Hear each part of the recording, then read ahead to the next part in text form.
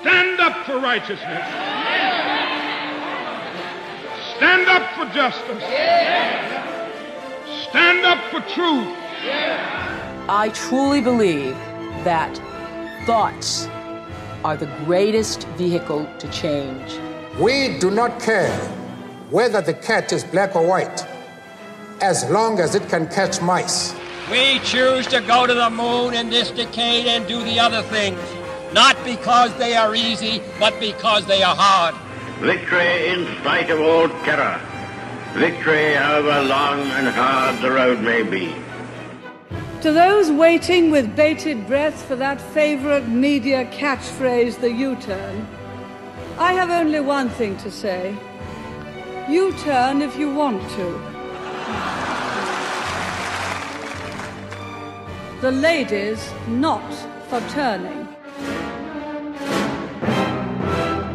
The best way to appreciate the nature and objectives of an enemy is to observe him in action, is a quote from the first director of the Federal Bureau of Investigation in the United States, J. Edgar Hoover. I thought this was an apt quote for our guest today, a former sleeper agent in an elite KGB spy unit who spent over a decade undercover in the United States at the height of the Cold War, who ultimately met his fate care of the FBI. Our guest today is Jack Barsky, a long-serving former KGB spy who, during tensions between the USSR and the United States, immersed himself into American society, living a double life full of intrigue and illusion. He stealthily built a corporate career, serving as Chief Information Officer for leading companies in critical industries. His work was recognised and awarded the Order of the Red Banner by the Kremlin, before breaking protocol and choosing not to return home. After being discovered by the FBI, Jack has since renounced long-held beliefs and shared his stories, authoring the book Deep Undercover, My Secret Life and Tangled Allegiances as a KGB Spy in America, and has been a consultant and speaker on matters relating to counterintelligence and espionage. Hello and welcome to another episode of No Limitations, a show where we speak to elite, world-class performing men and women and unlock the secrets and influences that have shaped their destinies and that you could apply to your own life. For our first-time listeners from all over the world, please don't forget to follow on your preferred podcast platform and share with your friends and colleagues. And for our listeners in Germany, the United States and Canada, a big hello.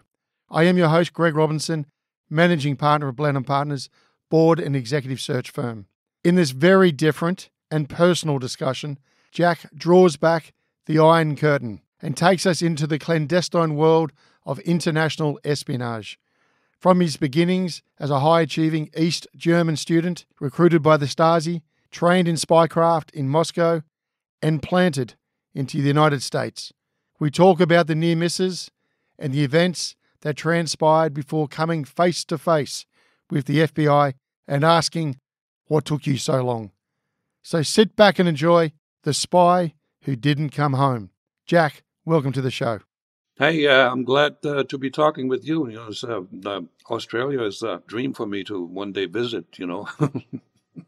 Well, we look forward to having you down at our shores sometime soon, Jack. Jack, just to get us started, and for the people out there in Australia who don't know maybe what is happening in the broader aspects of espionage around the world, is the world at war at the moment? Okay, I would probably call it Cold War still, but it's a very intense Cold War in cyberspace. And I have some knowledge thereof because I'm well connected with ex-agents, U.S. agents, FBI, CIA, and I'm also very well connected with the cyber community and people who operate in cybersecurity. So, it's going back and forth. Now, we know mostly about, the Russians, what the Russians are doing. In that respect, I would say the NSA is pretty good at not bragging as to our capabilities, because we can put Moscow in the dark at night. Guarantee you. They can also do the same to us. So is it Is it more intense than it was in the 50s, 60s, and 70s? Well, it's operating on a different platform that we would think, it doesn't hurt anybody. But, the capabilities that and the information that also is being extracted that way eventually can lead to attacks that don't require bombs anymore. Okay, and imagine if the entire, and I also worked in the energy industry in the U.S. The entire electric grid is extremely vulnerable, particularly because the lines are all above ground. We are vulnerable. One would hope that. Well, okay, let me put it this way. The two most dangerous countries in the world, and the one most dangerous country is actually Iran, because they are on a mission, and they don't care if they die in the process because they know they will go to heaven. And in North Korea, not as much because they're not as capable. But when you look at Russia, and I go back to the Soviet Union, the Soviet leadership was not suicidal. And so the mutual guaranteed destruction actually held both the West and the Soviet Union accountable for the entire world, except for these two exceptions. And there's a possibility that other Islamic countries also go down that way. So is the role of intelligence gathering more heightened?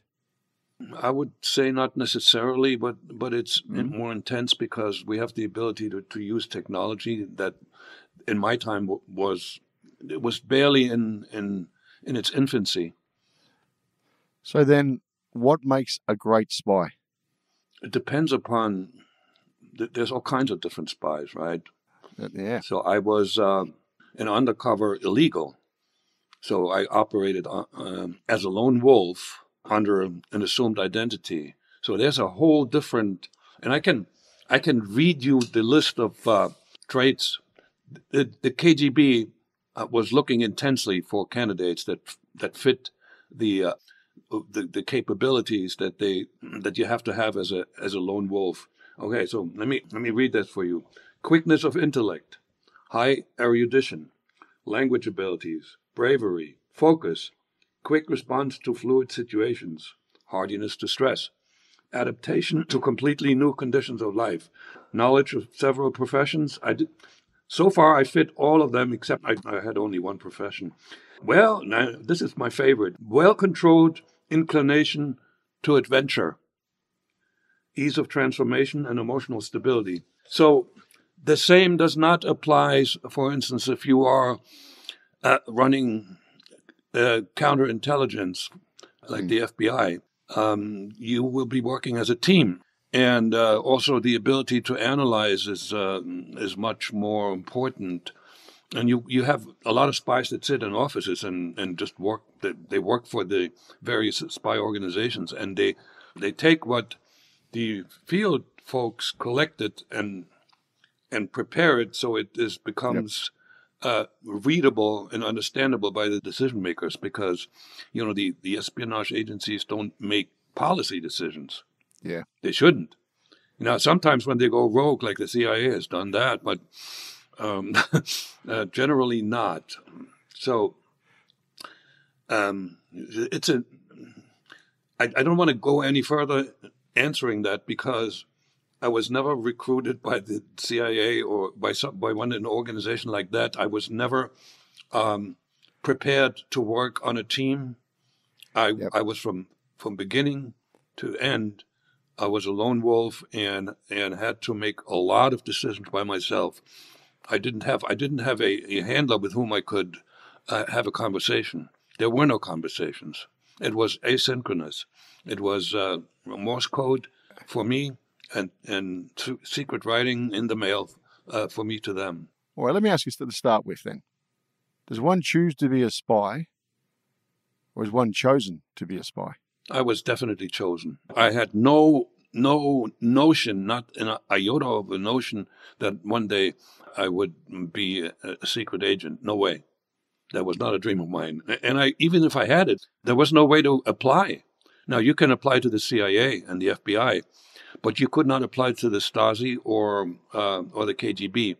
They were recruiting, period. So you're born in East Germany. Yes. Your father was an ardent Marxist-Leninist. Is that fair enough to say? He did a good job pretending. And I thought about this, and I came to the conclusion that there was a lot of pretending because, he needed to appear to be that way to have a career. Okay, so when he became a principal of a middle school, and with that came some privileges. We had very good living quarters as a family because both my parents were teachers, and they were well paid as well. So the reason that I'm now convinced he was pretending, because one time he blabbed. He shouldn't have done this, but he had considered putting an antenna on our roof that was able to capture West German television. We lived in an area that was called jokingly the Valley of the Clueless, because without that big antenna, nobody could watch West German television. And when you put that on your roof, the Stasi would knock on the door, and they would tell you to take it down. And then you would be, the Stasi would follow you for, what other possible bad things you might be up to. So he shared that with his wife and me, and he said, "Well, I thought about it, but no, we can't do that." So for the young people out there, Jack, who are going through university, contemplating which way they're going to incline in politics and democracy and the debate around that and the rise of socialism in the world at the moment, can you share what was it actually like growing up under a communist regime? While I was growing as a child and as a young person, I didn't think it was so bad. However, if you took somebody at the same time who was maybe living in the UK or Australia or the United States and put them into our country, they would have cried every day because we were very poor. We didn't have good food. Malnutrition was prevalent, and our medical system was horrendous. I grew up in a village where we had one doctor, and I remember this guy because he inflicted a lot of pain on me. Wounds were treated without anesthesia. Really? And teeth were drilled. I had my teeth drilled into adulthood without Novocaine. We didn't have any. Right. Listen. I also once was treated by a KGB clinic. I had a wisdom tooth problem, and they didn't use Novocaine to pull the teeth. They used benzocaine. My God, it was so painful. and that was the best they had to offer. I mean, it was pretty darn terrible. But the one thing that was good about growing up, it was very safe. I grew up in a police state. There was very little crime, and parents had no problem letting the kids out and play even in the dark. I have no knowledge of any friend of mine or somebody I heard of being victimized by a crime. And the other thing is, I just want to talk about the indoctrination, that started with kindergarten. Yes. And it was very systematic. Indoctrination didn't just happen in school. It happened in the various organizations that you could join as a child and as a teenager and so forth. But it was on the radio, on TV, in the arts, in literature. There were, and some of the books that we read were really well written. They were written by by honest Marxist Leninists. And when you get all of this together, not just like the intellectual side, when they say, well, this is what Marx has taught, and this is what Lenin has taught, that's not enough. The emotions have to come with it, and we were. I mean, my generation was intellectually and emotionally 100% convinced that Marxism, Leninism was the future of the world and the only way to go. What about as the individual? Individual? You're all the same in many regards, are you not? Yeah, If the you have collective. ambition, you can only go so far, can't you? The collective was valued over individualism. However, there was competition. Okay, so in school, particularly in high school, if you did well, then you had some privileges. Particularly in college, when you had better grades, you got a better stipend. You got more money. And I, at one point, received a national scholarship that was totally elite, but it was limited to 100 concurrent users in the whole country. And my stipend went from 200 marks to 450, which that kind of money I didn't know what to do with because there weren't too many good things that I could buy. I do know a little bit about Eastern Europe, and I've been through there quite a bit during my life. The value on education that is placed is a lot different to what I've generally seen in the West. What is that? Correct. Too generous to comment? The focus. There was a lot of focus on hard science. As a matter of fact, I have a copy of the curriculum of my high school senior year, and science and math was half the curriculum, and there were no electives. For instance, in math, we had what would be considered somewhat advanced calculus in high school, and again, there was no exception. And some people failed. As a matter of fact, when we started the class that started studying chemistry at college, there was 80 people. At the end of the first year, there were only 60 left. Yeah, right.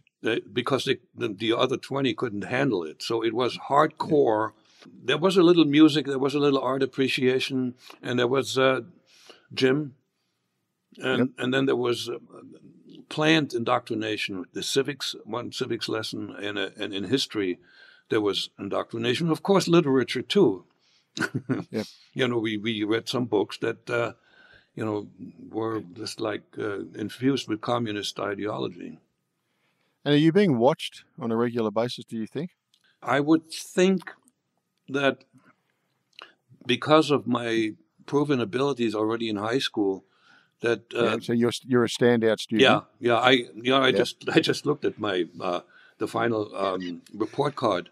They were all A's, not a single B. And nobody else in that class, and we were like the top 10% of the students. Not everybody went to high school, only the quote unquote elite, and that got me. It gave me the ability to choose my university. But I'm thinking that at one point the local Stasi was informed about me because they collected information on everybody. And it turns out that one of my classmates actually was already a collaborator with the Stasi. And he was a guy, I didn't have a lot of physical fights, but I hated the guy. And we got into a fight, and he was bigger and stronger than me. Fixed him up. Mm-hmm. So, if you're ambitious, you're doing exceptionally well as an academic. Yeah. Where do you go? I know ultimately you were going to pursue a career as a professor. Yeah. And follow your love of chemistry. I wasn't so much in love with chemistry. I was in love with teaching, actually, because both that must have run in my blood. I'm still, even as a manager in corporate, I was a teaching manager. I at one point I had like half a dozen directors reporting to me, and I always told them, I'm explaining my decisions because one day you might be in my position, and two of them actually made it to CIO. Yeah, okay, right. But the question I was asking, the motivation. So if I'm in the Western society, I educate myself with a view that one day I will use this education or a part of this education to lead a good life. Yeah. Okay. And I've got a lot of different choices in a career to consider. Same here, actually. Did you have a plentiful choice of careers when you finished university in communism? No, if I had graduated and then said, I don't want to get a doctorate, I don't want to be a professor, then I would have been assigned somewhere, and I would have gotten not a great salary, but I knew what tenured professors were making. I once saw that in a party document, how much a percentage of their salary, and they were paid like $3,000-4,000 a month. Yeah, right. Not dollars, Yeah, right. marks. And Marks, so, yep. I really wanted a career, and the other thing that went with it, we were like demigods in society. This is not like in the U.S. Everybody who teaches at college is a professor. Whoever was able to call himself a professor was the individual who made that money, and was highly respected in society. So there was not everything was equal. There was this elite, and of course, for me to actually become a professor, I had to be a party member. So I became a party member at the end of my first year. What was it like growing up at home then?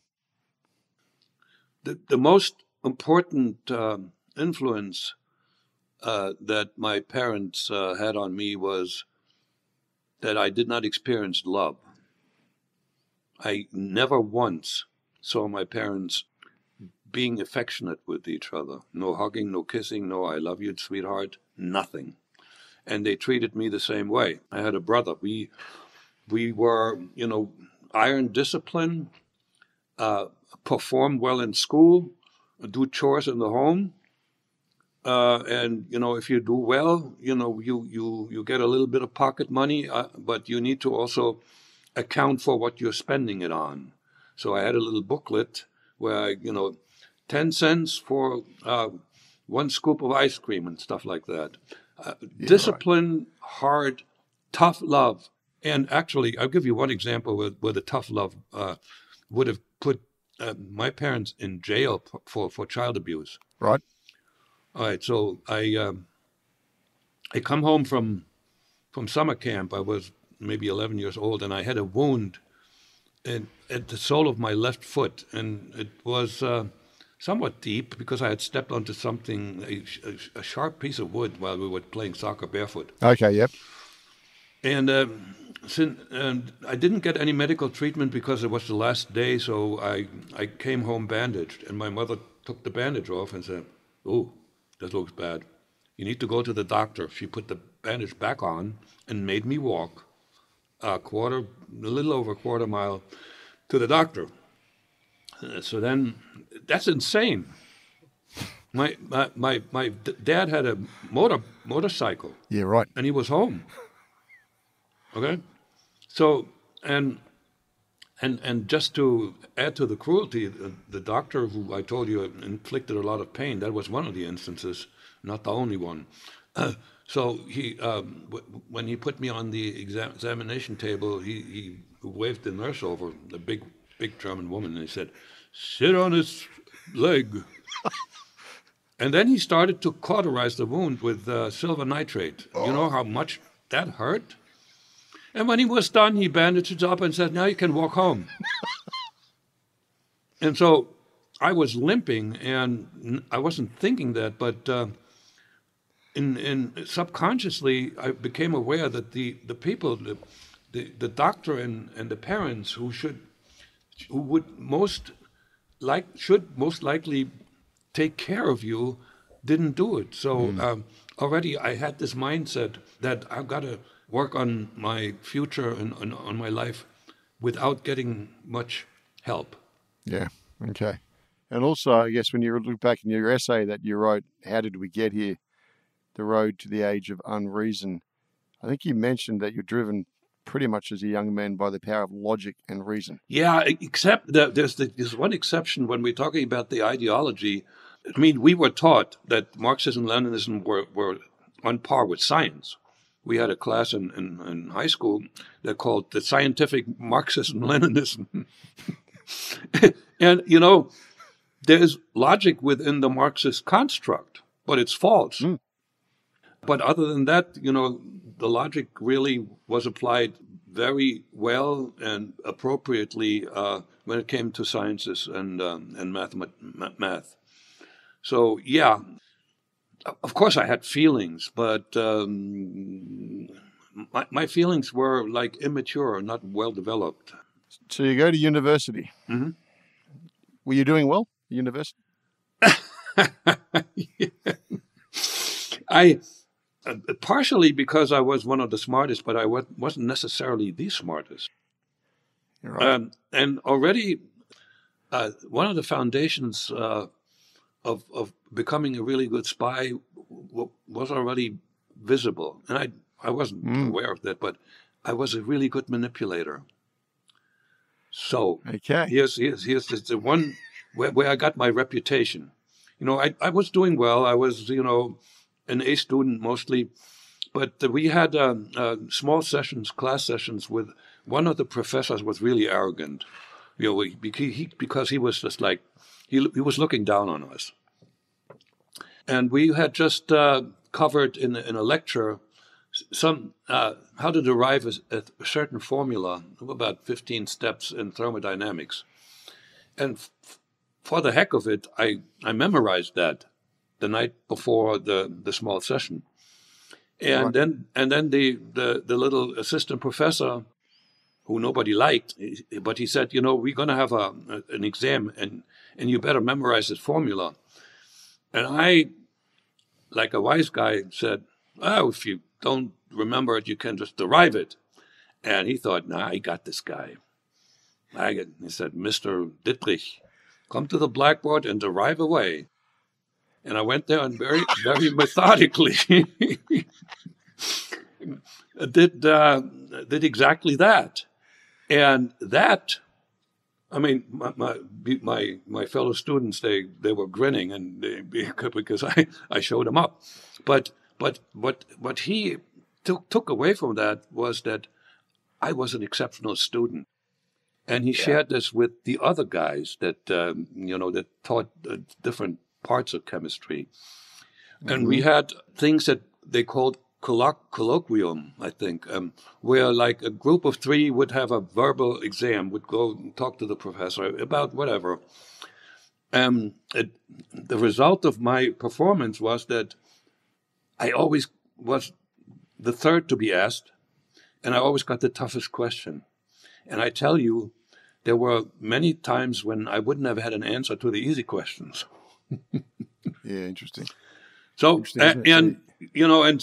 so I created a reputation, and I was very ambitious, very ambitious and very, very convinced that there was no limit to my rise through the ranks.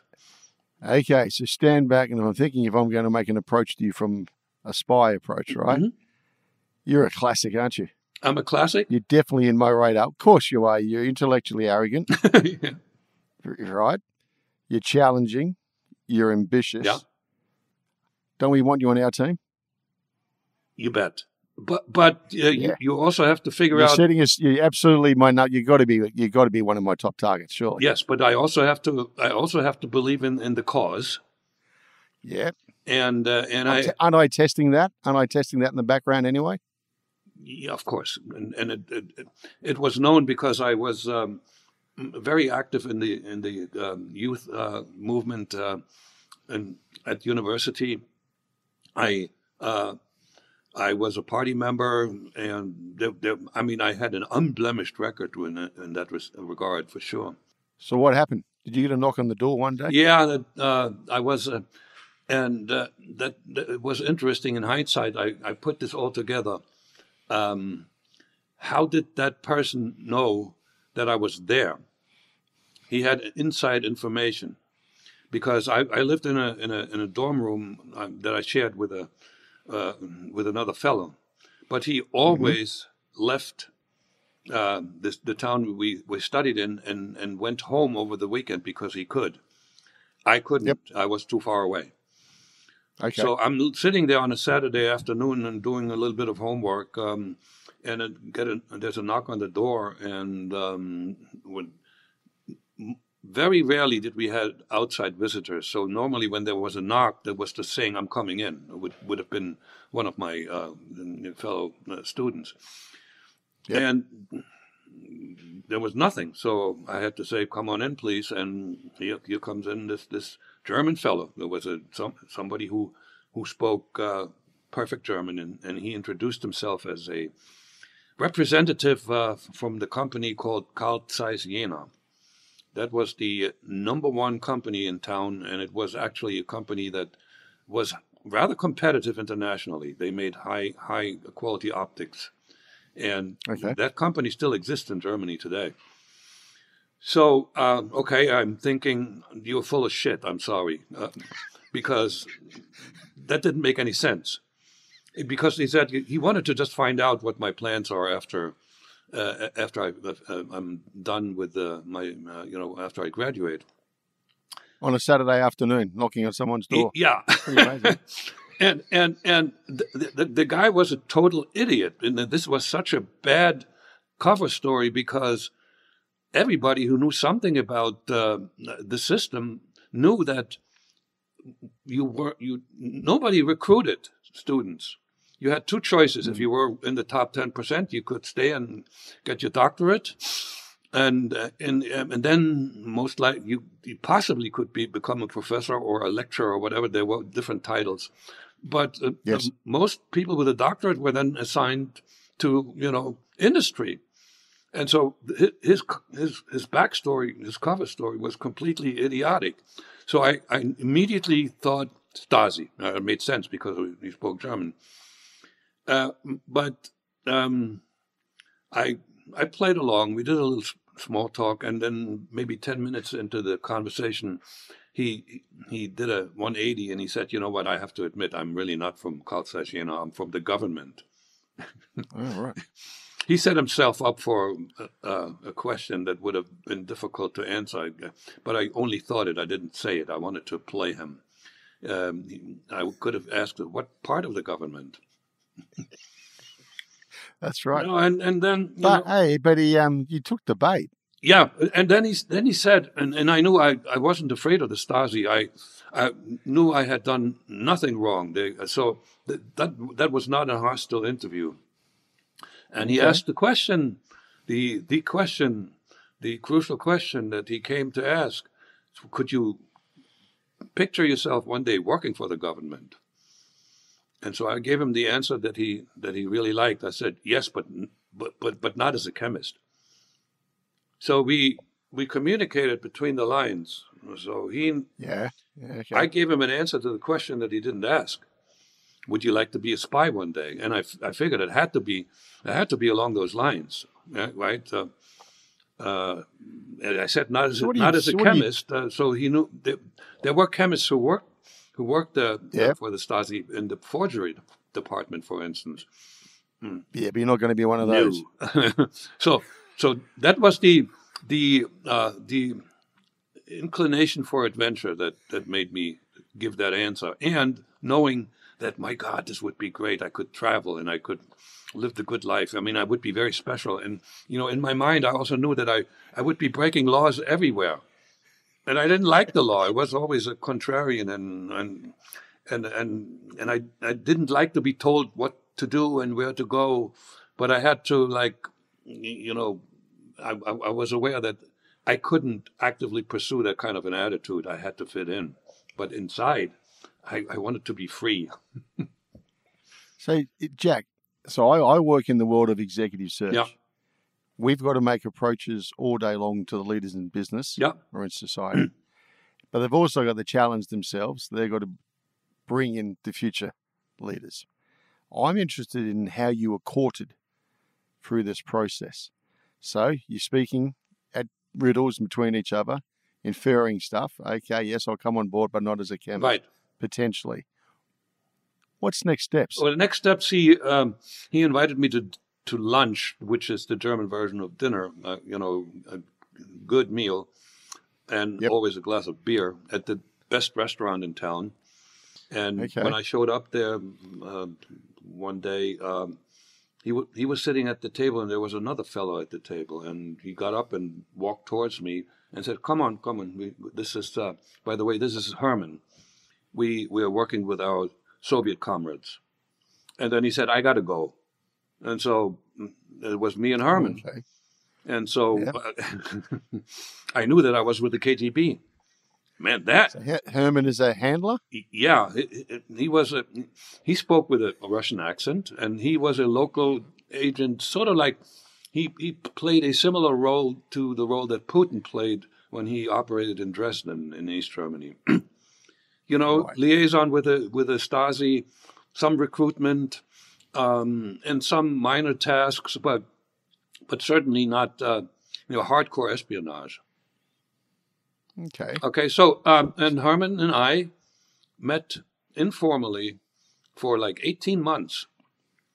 So he just like really What's this on every couple of weekends? he analyzed or- me, and here's what came in handy as far as our interaction. Since I did not have a close relationship with my father, I mean, I never had a father-son talk with him.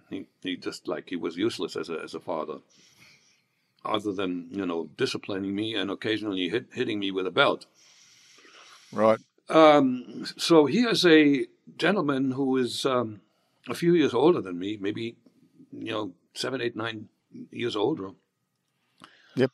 And he became a father figure. So I shared everything that was in me with this guy, everything. But he's preying on that, isn't he? Well, that was. He's manipulating you just as much as you manipulate others. I don't know if he's manipulating me, reckon? but he gets to know me Well, really well. He's not going to be your best friend, is he? I think yes, because Is he or not? as a handler, you want to be the best friend, a friend of the person that you're handling. You got to give at least the impression, and that means you have to be genuine. Yeah. Okay. So that's the forgery of trust. Yes.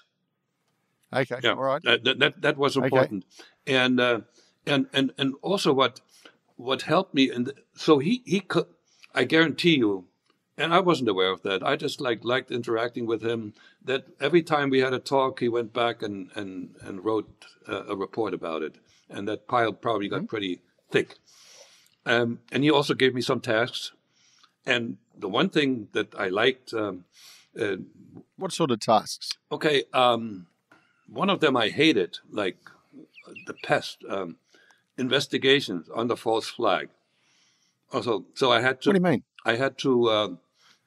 He gave me an address and a name of Yes. in most cases that may have been a house in the suburbs, and I had to do a couple of them, and I had to ring the bell and introduce myself as somebody who I wasn't, and then find out some information that this person knew. And in this one case, it was about finding out some information about a relative of that family who lived in West Germany.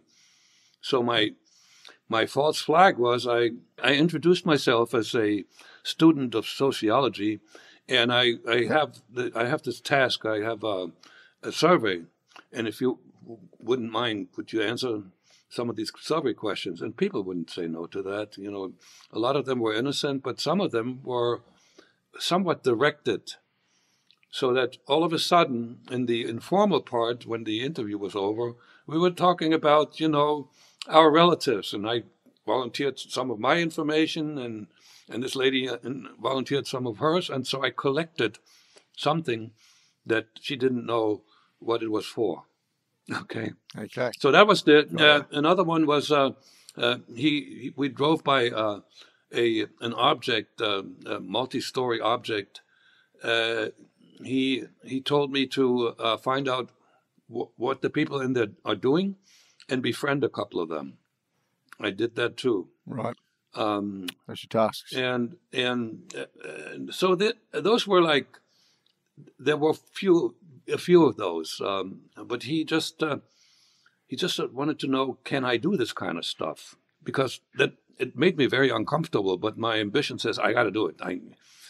By the way, that skill I never used while being active as an agent. Never. You don't think so? No, I did not. Bread and butter. No. You can't appear on the false flag if you're an illegal, because somebody might find out who you really are. Yeah, but you're living a false identity anyway, are you not? But it's high risk. Look, if I go, for instance, and come up with a story, Mm-hmm. rather than introducing myself as a computer programmer, and then one day that person shows up in the place where I'm working and said, "What are you doing here?" Yeah, you're right. And the KGB was extremely risk averse with us. We were super important assets for them, and we could not be endangered in any way, shape, or form. That's why there was a hard law, that another agent would never meet an illegal in the country where he operates. No way.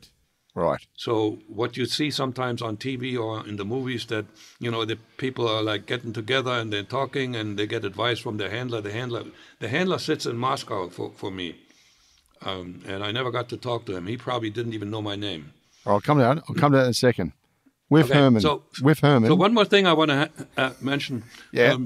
I got a bit of a sense of what it was like breaking the law, because at first Herman and I met in a car, and then we met in an apartment. So never in an office. No, in an apartment. But he would give me West German magazines to read. Yeah. Okay, and that if you were in possession of something like that was a crime. Yeah, but I'm trusting you, and I'm supporting you, and I'm giving you special attention, are I not? And then we talked interesting. Quite a bit of what it was like to go to the West and operate there, and the bait was still out there, because there was literally a potential that I could wind up rather wealthy, and I get to that in a different section of this interview. Okay, so courting goes, what did you say, 18 months? Yeah. With Herman? With Herman. All right. When does D-Day come along? D-Day? Decisions have got to be made. Yeah, decisions have got to be made. Okay, yeah, well, which step? At that point, he probably had shared his analysis and all the data that he collected with headquarters in Berlin. Yep. And they decided, well, we want this guy. And so I was sent to Berlin without anticipating that I was going to be recruited. I was sent to Berlin for sort of a practice trip. And in Berlin, I had another handler. I forgot his name. I never worked with him beyond the 3 weeks. So he gave me some tasks, and he gave me some literature to read that I could read in the privacy of a hotel room. And him and I talked about what it would be like. And again, there was the debate was dangled in front of me. And then the very last day of my being in Berlin, he took me to headquarters, which I only knew was headquarters for the Soviet Army, but the KGB was there too. When the KGB was very secret, you wouldn't know where they were. I was led into an office that was decorated with some revolutionary pictures and the bust of Felix Dzerzhinsky, the founder of the Cheka, the forerunner of the KGB. Yeah. And behind that desk sat a very unimpressive short man. And he spoke only Russian. He didn't speak German, and clearly he didn't speak English. At that time, I wasn't able to speak English anyway, but he didn't speak German. So I understood enough Russian to get what he was saying. It was all revolutionary small talk, cheering you on. This is why we're doing this. And then, very abruptly, he changed the tune, and he said, "All right, here's the question: are you in or not?" Well, I wasn't prepared for that, because up until that point, I was toying with the idea. I didn't really think. I didn't make a decision in my mind. I just didn't take it that seriously. By the way, I haven't taken life very seriously up to this point, with one exception, when I'm responsible for others. And that's the adventurous nature of me. So I was just playing around with the idea. And so I played for time. I said, I don't know. I'm not really trained. I don't know if I can do the job. He said, well, we determined that you can, and don't worry about it. We will train you. But it's one thing I got to tell you. We will work only with people who can make good decisions very quickly. So you got until tomorrow noon. That made for a sleepless night. You're listening to No Limitations with special guest Jack Barsky. On our next episode, I sit down with Alan Beecham, Managing Director of Toll Group. We all form connections and relationships with people that we work with. The person who gave me my first management start in Rolls-Royce moved over to a Formula One company, and one day somehow tapped me on the shoulder at a point where I was probably vulnerable and said, I'm working over here, do you want to come and have a go? And I said, oh no, I'm going to stay in Rolls-Royce for the rest of my life. This is a great company. And he said, just come and have a look. And he showed me the car, he showed me the racetrack, and I promptly resigned and went to Mercedes. Be sure to join us on our next episode. And now, back to the show. Okay, so you go back to that hotel room. You've got to give a decision by lunchtime tomorrow. Back and forth. When did you arrive at the decision? In the morning? Pretty much, and it wasn't there wasn't a decision based on analysis. This was driven by feelings, like many of my other important decisions. Debate won over. The adventure, the good life, the ability to see the West, the ability to break the law. This is all feeling based, and the pride that came with being recruited by the most powerful espionage organization in the history of the world. So you can't say no to that, even though I had a hard time, leaving the town where I studied and where I worked as an assistant professor. I had to say goodbye to a good career, and I had to say goodbye to my family, and my family was my basketball team. Okay, we were like really tight, and I had no problem saying goodbye to my mother, and my father was not in my life anymore. There was a divorce, but and once the decision was made, I never looked back. Okay, so you've signed up. You're in with the KGB? Yep. You can't speak a word of English yet? Nope. The school English I had practically forgotten. So, there was nothing there. So what is indoctrination to the KGB? Oh, important. I had to believe. I had to absolutely believe. And I had to believe that I joined an organization that would be instrumental in bringing about the workers' paradise on earth. I believe that with all my heart. Okay. All right, so you're a believer. Do you then leave Berlin and go to Moscow? What happens? Oh, no. I got to tell you that first I went to Berlin, and they wanted they trained me to go to West Germany, because the first thing that they gave me to read was the West German Constitution. And I had to. They told me that everybody who operates in a foreign country needs to learn another language, and they gave me a choice, and I picked English. And it turned out that I learned it very rapidly and quite well, and it turned out that I didn't speak it like Arnold Schwarzenegger. I'm the party pooper. So, because I had this innate ability to imitate sounds. Yeah, right. And that is what really the light bulb went on at the center in Moscow. They had a candidate that they could train well enough to go to the U.S. as a born citizen, to pretend to have been born there, which most illegals, it may well be that all the others were smuggled in through third countries.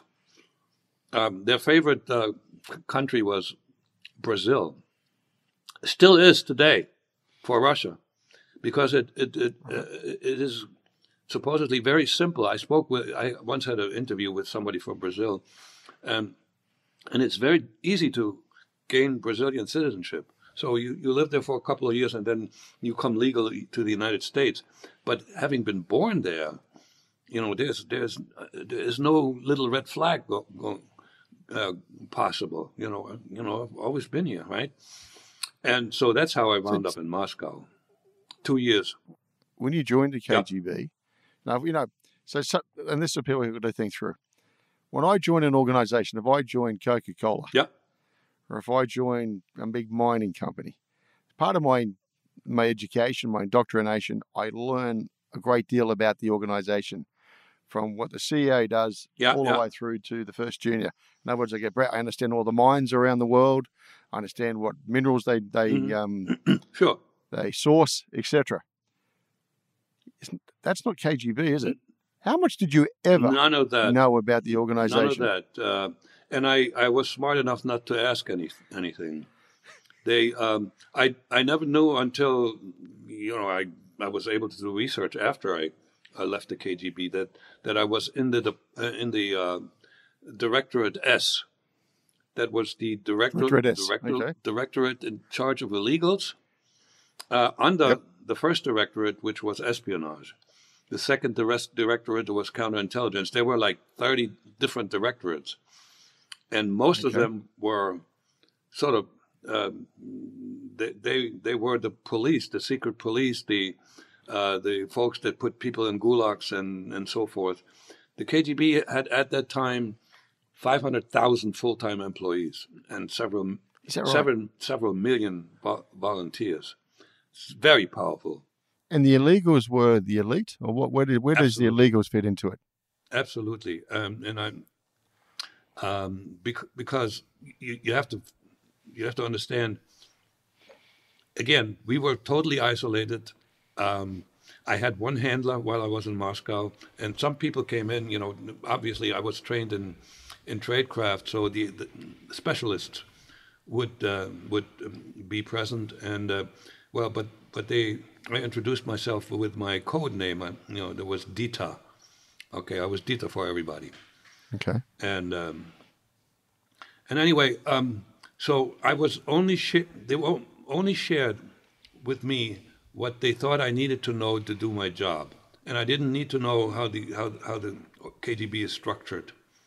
I didn't know any of that. I didn't need to know anything. I didn't need to know Russian, that had certain limitations. But again, I told you I was already a Soviet state secret, and I had to be well protected, and this type of training is very expensive. Everybody else was in classrooms and they had colleagues. Yep. And even maintaining us in the foreign country was very expensive. And I had my handler actually was really envious. He once said to me, I wish I could do what you're doing. I wish I had those language capabilities. So, we were admired. And I know for a fact that every 2 years, I know not, it's not, I don't know for a fact, but it's a very well-educated guess. Every 2 years I went back to Moscow and I spent some time in Moscow for debriefing and blah, blah, blah. And I went to spend some time in East Germany. And on my last day before going back to the United States, there was a banquet. Lots of good food, caviar, and super cool vodka. And there were about, 7, 8 people there, some of whom I knew, but the one person the most important person around the table, I knew that he was the most important because he was addressed using the patronym. In other words, Russians have 3 names: first name, last name, and the patronym. The patronym is the last one, so you could be last name Alexandrovich Sergeyev. So that is the most polite way to address somebody in Russian. Right. That is like the equivalent of Mr. So-and-so. Right. There's something in between in the South in the United States. If they say Mr. Jack, that's still respectful, but not the highest. And there was always this one guy who was addressed with a patronym. So I would guess he was the head of the director at S, because they had to be curious about, I was a successful agent, and apparently not too many of them were, because that's another educated guess. This mission was bound to fail, and I was lucky. I should have been busted half a dozen times, and it never happened. But so when it turned out that I was able to establish myself as an American, and I had to be very creative. Yeah. I think they just wanted to get to know me. This makes sense, right? So just quickly, Jack, you've gone to Moscow, and you said you're learning the tradecraft. What does that look like? And is that the basis for all espionage thereafter? It's all the skills that I didn't have. These are skills. These are not talents. There may be some talent behind it, but typically the skills. So first of all, cryptography. We communicated, and we had encrypted and messages going both ways, and they were double encrypted. And I was told, and the algorithm was a manual one for the most part, and I was told that this was the algorithm at the time was not breakable unless you exceed 200 usages. I bet you with supercomputers can break them now. Yeah, right. So that was one. Secret writing, how to put secret messages on an open text in a letter. That was my way to communicate with the center. What does that mean, secret writing? Is that putting words in that I should look at? Yeah. So so this is how it works. You write. I was limited to 2 pieces of paper per letter. So you write an open text pretending that you know the recipient, and you write a bunch of nonsense, so and so. I'm so sorry that you came down with the flu and blah blah blah. I was really good at inventing these things. Bullshit, right? Okay. And then you take a piece of paper that was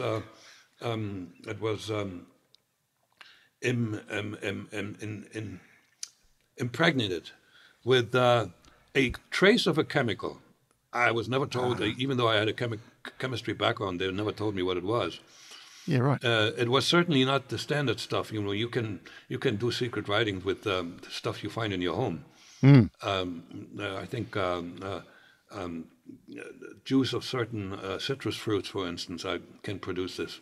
Yeah. But no. This was, you had to pretty much know what you're looking for to find that there was something on there that indicated that there was something underneath.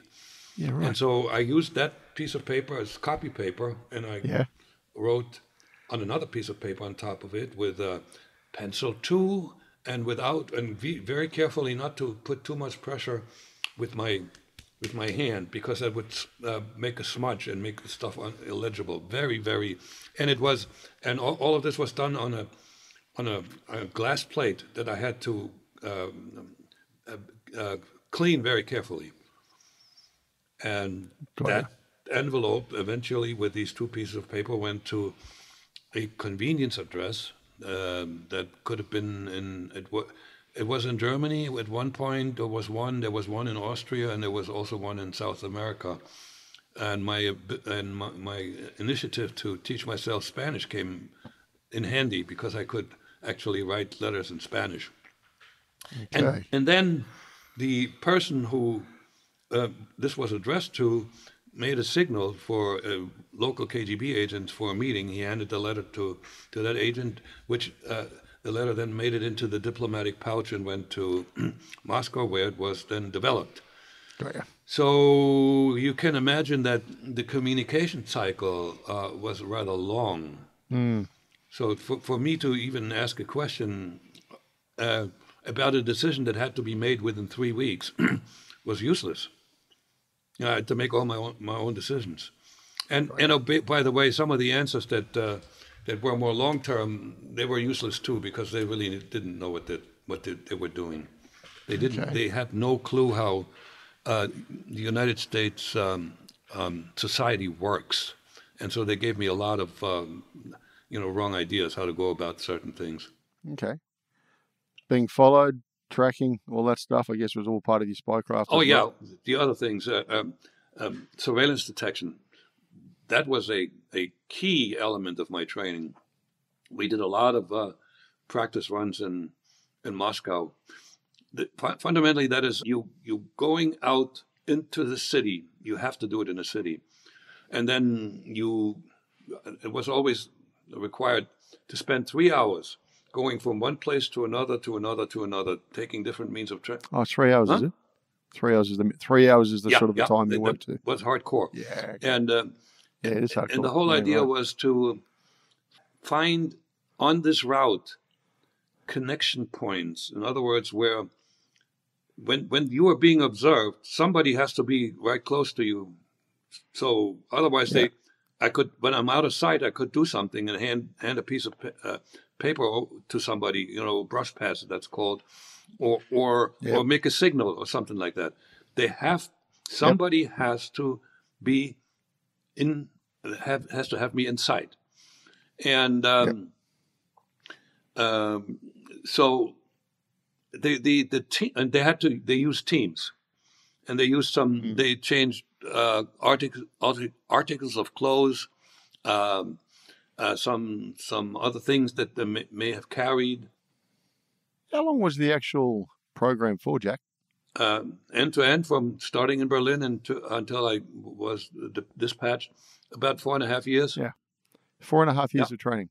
How intense is it? There was a lot of self-study involved.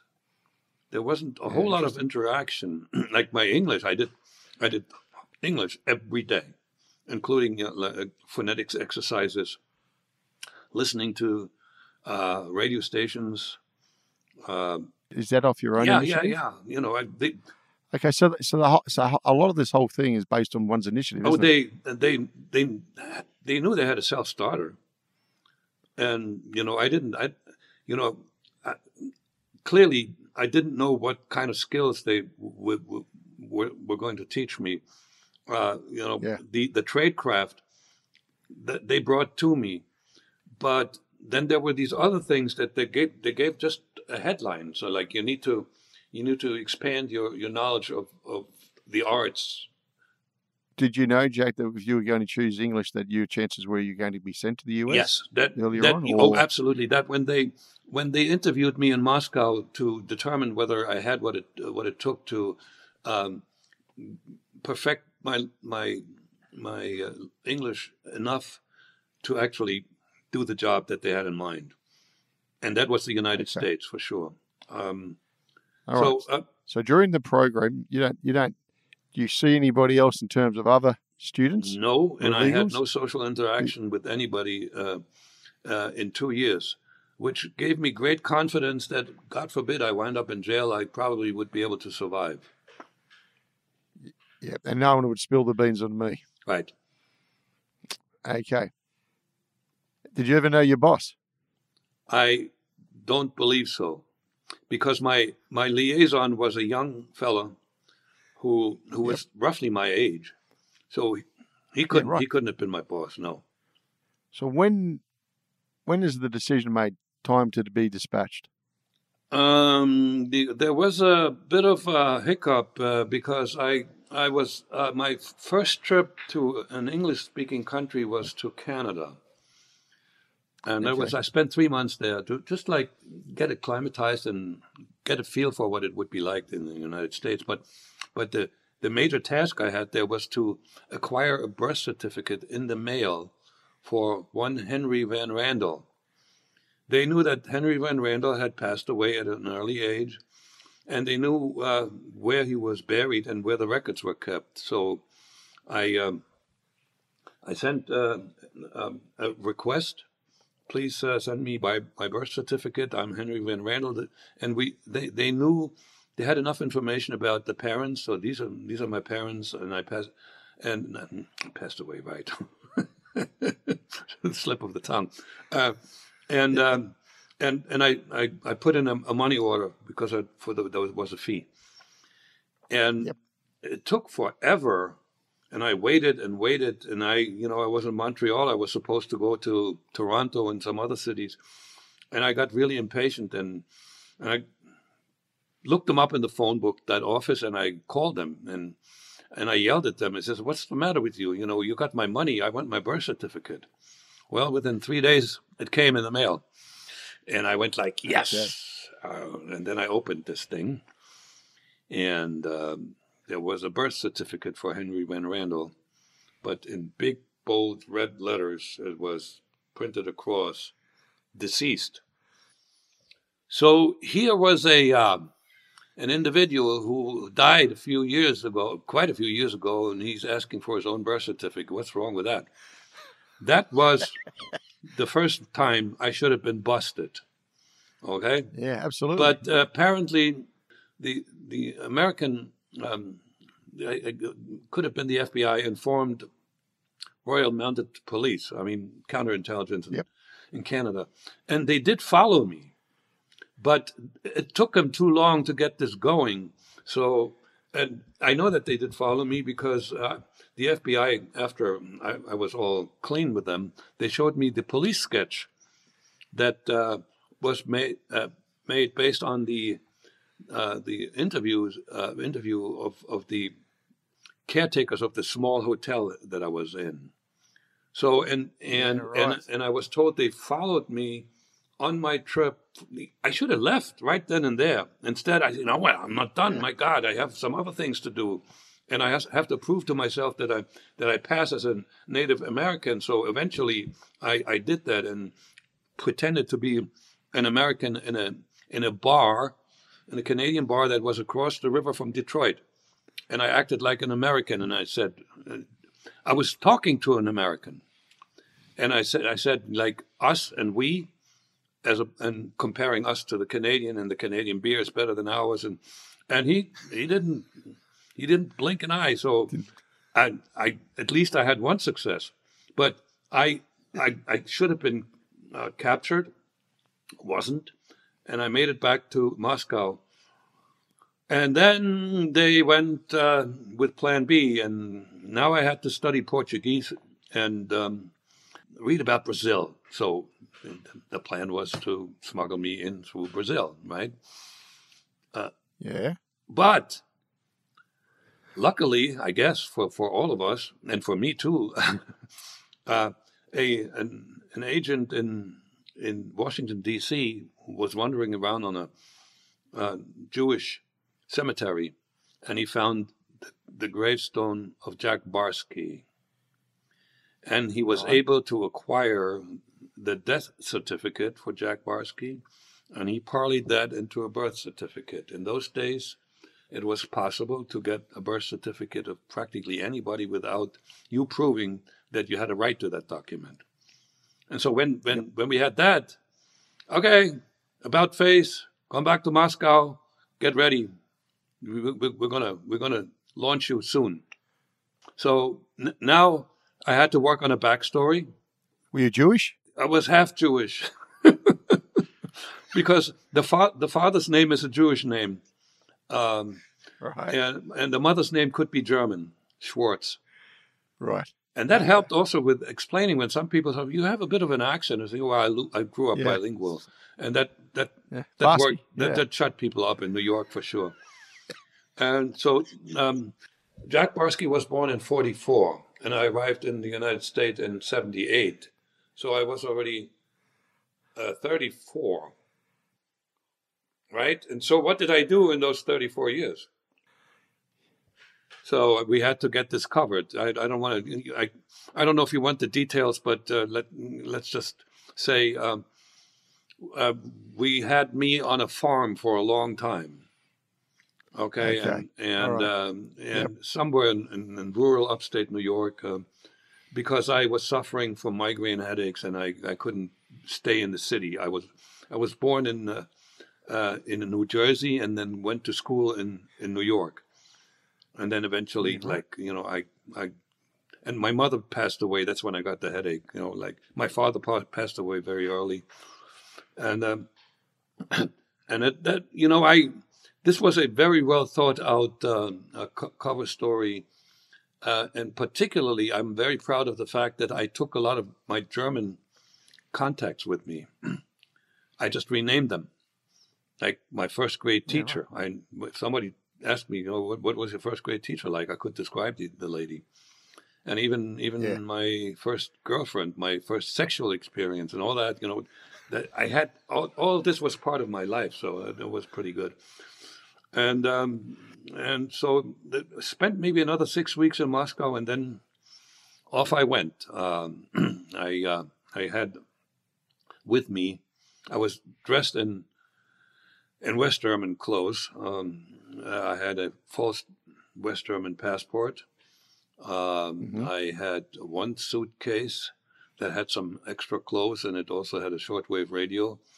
The Barsky birth certificate was in a secret compartment in a carry-on, and $10,000 in cash. So, what was the route in? What was the route into the US? Which way did you? It was the most complicated trip in my entire life. So we wound up in Belgrade, Yugoslavia. Oh, really? Yeah. Well, the in hindsight, I figured why they made the trip that way. This was a somewhat friendly country. It was a communist country. Yep. And then from a somewhat friendly country, I went to a neutral country, Vienna, Austria. From a neutral country, I went to a NATO country. And then from there, that was Italy.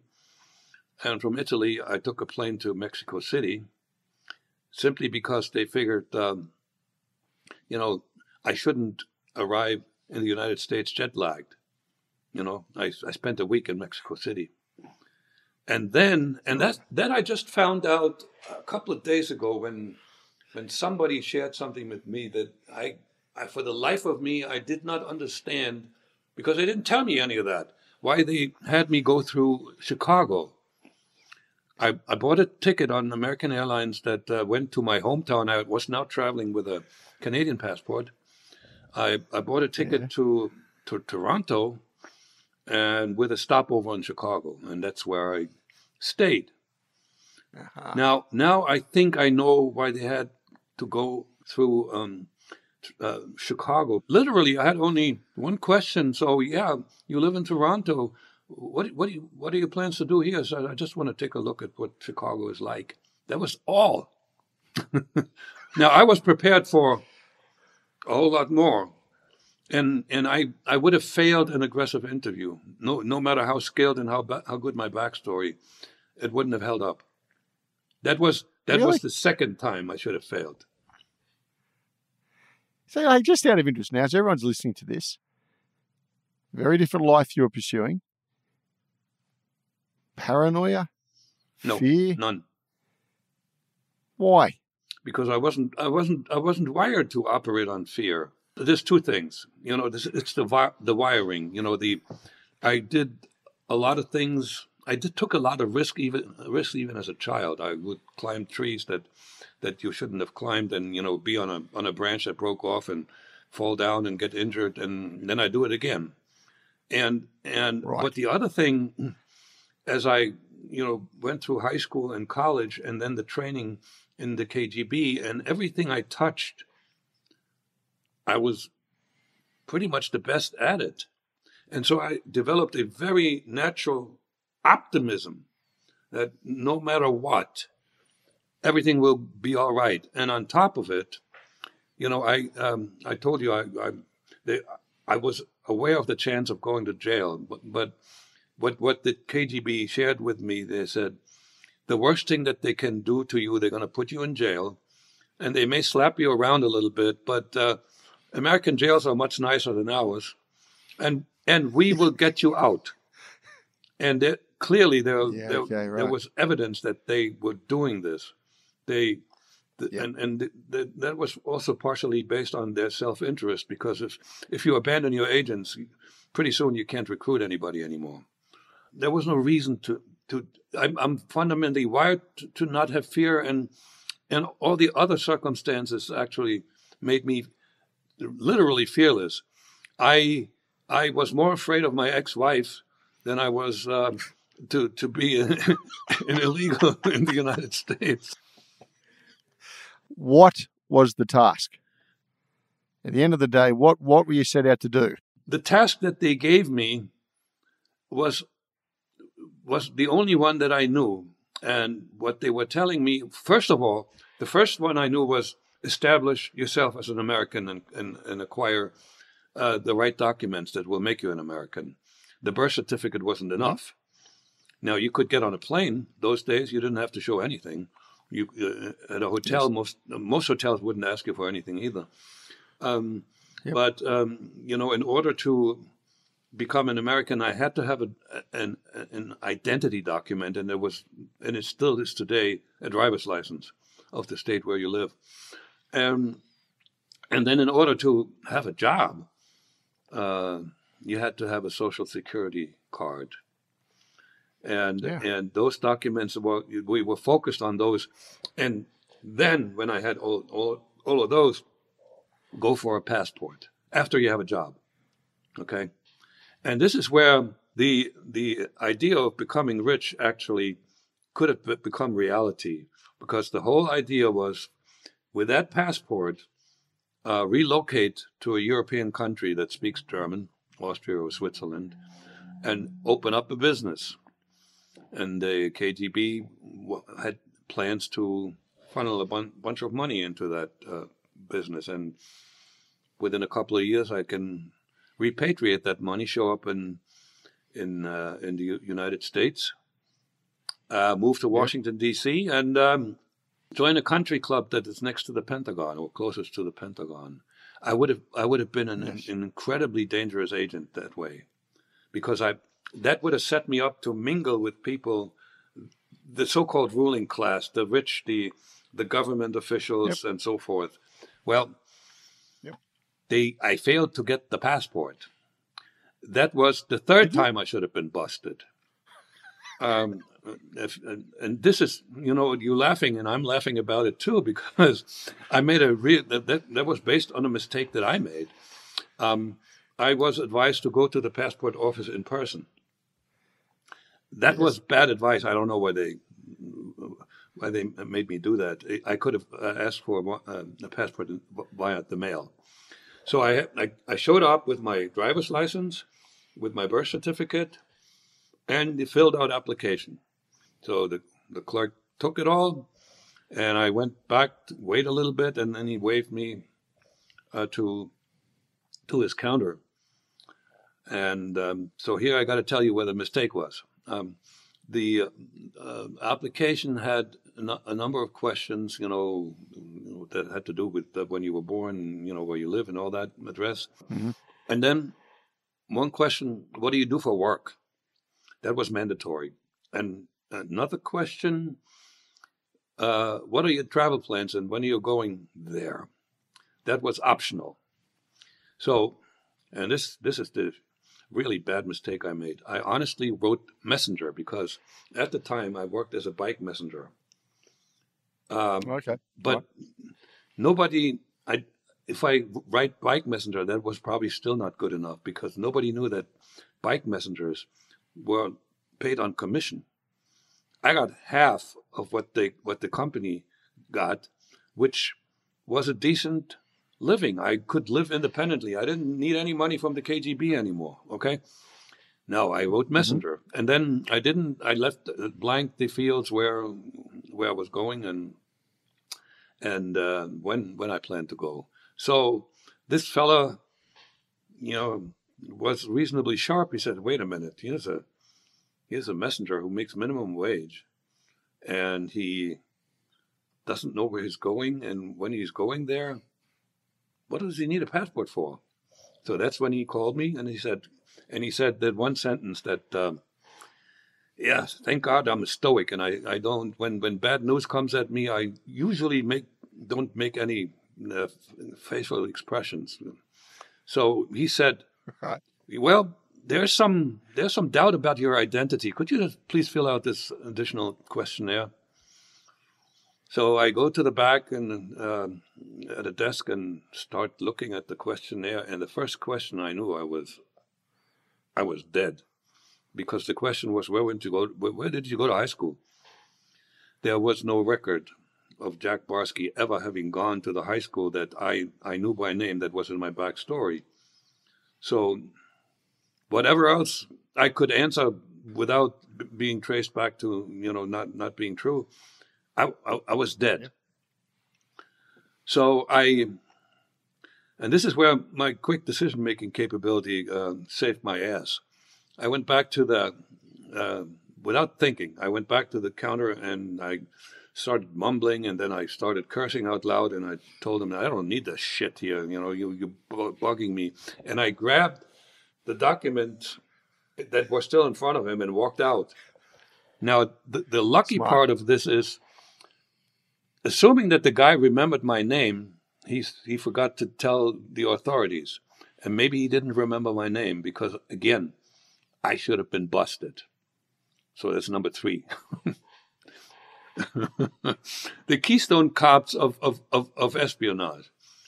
So how many other illegals do you think were in the States at the time? Well, I do know, and this is information that came directly out of the KGB archives, which was smuggled out by an archivist who copied a lot of notes, handwritten notes over the years, and wound up giving them to MI6. So this is verified information. And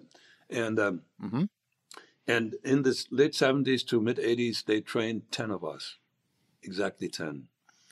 I know what happened to one of them. He wound up in New York like me, and he had no task. The only task that he had was to just live in the United States as an American. What? So just to watch and understand how Americans think. And I'm going to explain now what the major task for me was exactly that, except they didn't tell me that. And according to a friend of mine who used to be counterintelligence FBI, he is not aware that any other illegal had tasks like me, because they did give me some tasks. And that was probably the reason that I must have been a standout, because everybody else whoever was there lived like an American. Nothing else. The reason that it was important to them is, during the height of the Cold War, there was a possibility that the U.S. and the and the Soviet Union would break off diplomatic relations. In which case, because most, if not all, the KGB spies were diplomats at the UN and in Washington, D.C., and we would be the only ones left over. Now, I wasn't told this, and I was not given any instructions as to what would have to be done in that kind of an emergency, but they certainly would have given us something to do, and that something probably would have been rather dangerous. Was the task always to be there for a long period of time? There was a hint that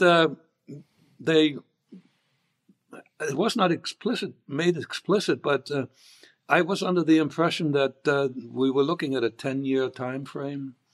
There was talk about me eventually going back home, but not leaving the KGB, but doing some short-term tasks, courier or maybe specific recruitment or something like that, but not establishing yourself as a resident agent.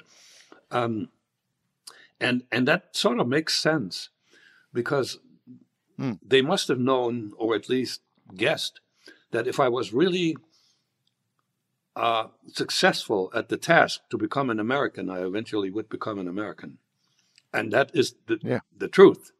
But it wasn't within 10 years. It took a little longer. But I successfully became an American. So that was roughly the 10-year time frame. But when they called me back, when they figured there was an emergency situation, they thought the FBI was actually working my case, and the case for every illegal, but then because my colleague, was also called back at the same time. So when they called me back.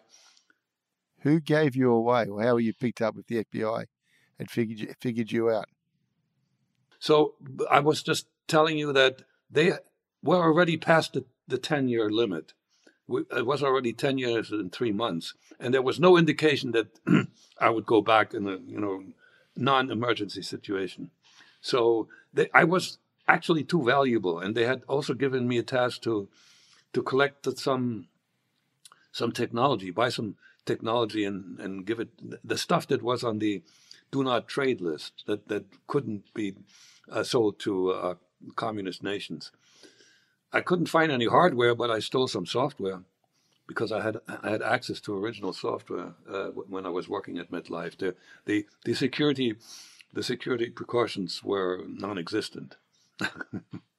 Okay, because you'd built yourself a career in technology after finishing college. That's right. Okay. Yep.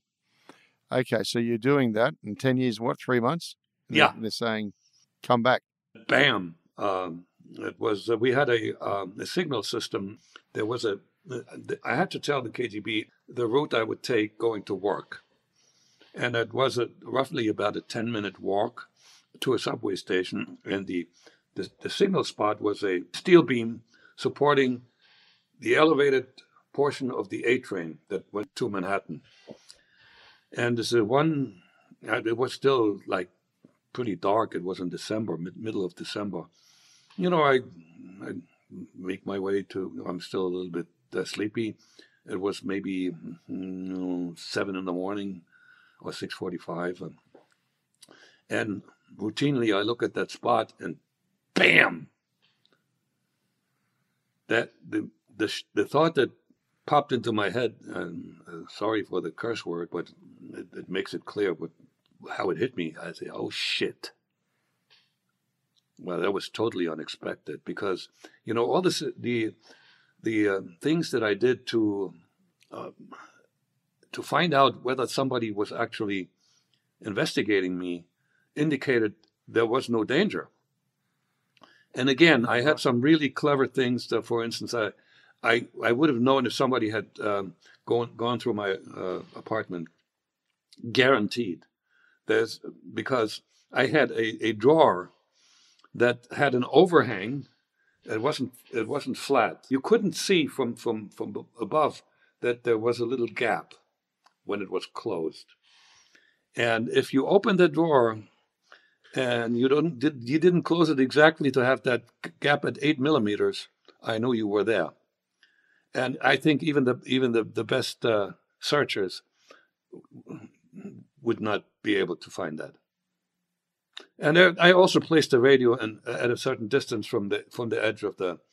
Somebody may have just looked at the radio and stuff like that, and I knew the frequency exactly that I had dialed in. So anyway, no sign whatsoever. So I just I went numb for a while, but my stoic self took over, and I went to work. I couldn't. Well, hold on. What did you see at the subway station? It was a pretty big red dot, the size of my fist, that was screaming at me. That was the emergency signal. By the KGB? Yeah, somebody went there at night and put that signal there. Yep. And it must have been really late at night because, there was a lot of traffic in that area. And it must have been when in between trains where there were no trains coming for 20, 30 minutes. Poor guy. I don't even know. I don't remember how high up it was, but it must have been reachable from a person without a ladder or a footstool or something like that. So that signal says what? Time to return? Activate emergency procedure. We had a prearranged emergency procedure. At one point they had given me in a dead drop operation a bunch of, I don't know if they were real or forged, 2 Canadian documents, a birth certificate and a driver's license. And I hid this in special location in a park in the Bronx, north of Manhattan, and and I also had done some reconnaissance to see how easy it was to cross from the United States side of the Niagara Falls on a bridge on foot to the Canadian side. And I found out, you can go there and nobody would ask for identification. So it was really easy to do. So the whole plan was go get the documents just in case you need them, and then just make a beeline to the border and show up in Ottawa in the Soviet embassy, and we will get you out. We will, provide you with documentations, and you can get on a plane and fly back home. Okay. Well, I didn't do it. I went to work. And the reason I went to work is not because I was frozen. I actually was frozen, but for a good reason. And there's one thing that they didn't know. If they had known this, I would have been in trouble. Period, big trouble. Because at that point, I lived with a woman who I had married to provide her with a green card and eventual citizenship. She was from South America, and a child. 18 months. She got pregnant on purpose. Your child? To keep me. Okay, right. So I am now very grateful that she did. But I was really pissed off. Yeah. But I did the right thing morally. I supported the child, and eventually I found a flat in an apartment where we could live somewhat separately. So when I did my spy stuff, I was far away, and I told her not to disturb me, and she never did. So you hadn't told HQ this is taking place? Not at all. You hadn't told Moscow? I kept two secrets from them. The first one was that I graduated as valedictorian. They would have busted my chops over that because I wasn't supposed to, I was just drawing limelight on yourself. Yeah, exactly. That was it. But you're supposed to be the grey man, not the man in the white suit. Exactly. That's another dumb mistake I made based on my ambition. And oh, by the way, I negotiated 2 Bs to become A's as well. So, and that ambition just ran away with me. Well, did you have to give the valedictorian speech as well? Yes, at Madison Square Garden in front of 4,000 people. I should have. Gee, mate, you really hide the crowd. Yeah, I think about it. I was 10 years older than the average graduate, and I spoke with a touch of an accent. Some people must have heard that, and nobody came to me afterwards and says, "Hey, listen, this is interesting. How did you manage to do what you did, and where are you coming from?" I should have been busted again. Dumb luck. Nobody talked to me. So and I didn't tell them that. And the fact that they didn't find out, it was a public. They knew that I attended that college, and there was some public notice that there would be this event at Madison Square Garden. They didn't know. They never. I knew for a fact, and it made sense. They never checked on me. They relied. They had only information about me that I gave them. Because again, if they checked on me, it's like when you touch an end of a spider's web, the spider at the other end will notice, and the spider would be counterintelligence, because they pretty much knew who was KGB, and they would follow them, they would investigate them. I know that. Jack, I was going to ask you something. Go ahead. When you're living this life, are you more worried about the CIA or the FBI over the KGB? Or are you more worried about the KGB than the FBI and the CIA? I didn't get worried about the KGB until I told them that I wouldn't come. And I didn't know how they would respond to that. Other than that, the KGB was still my best friend. Oh, yeah. Okay. Up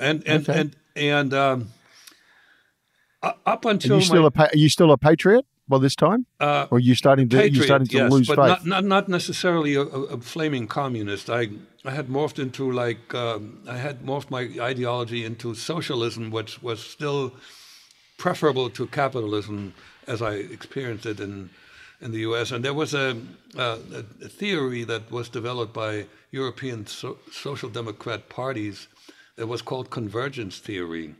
And I kind of liked that. And it's like, the good elements of socialism and capitalism converging, making the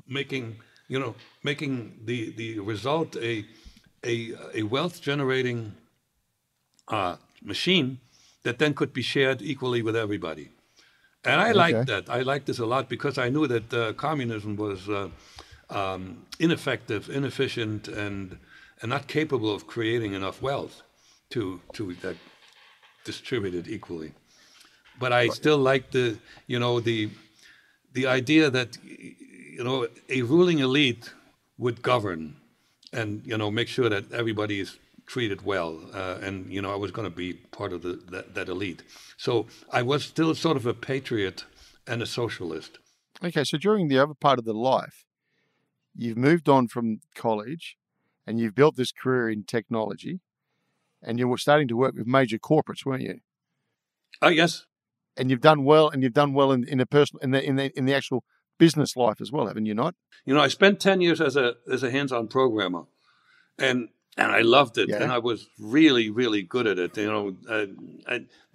This really was much more interesting to me at that point than the spy stuff.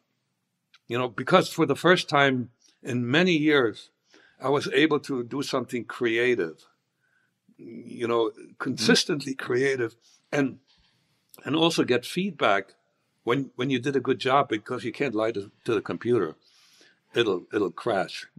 And I had lots and lots of good feedback, and it was in a company that an insurance company that felt a little bit like back home, because they were very paternalistic.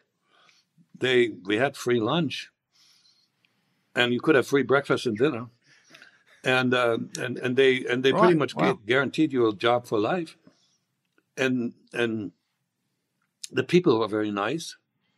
I was treated well, and my colleagues were all like smart people. So all of a sudden, even the student community, most of them weren't that smart.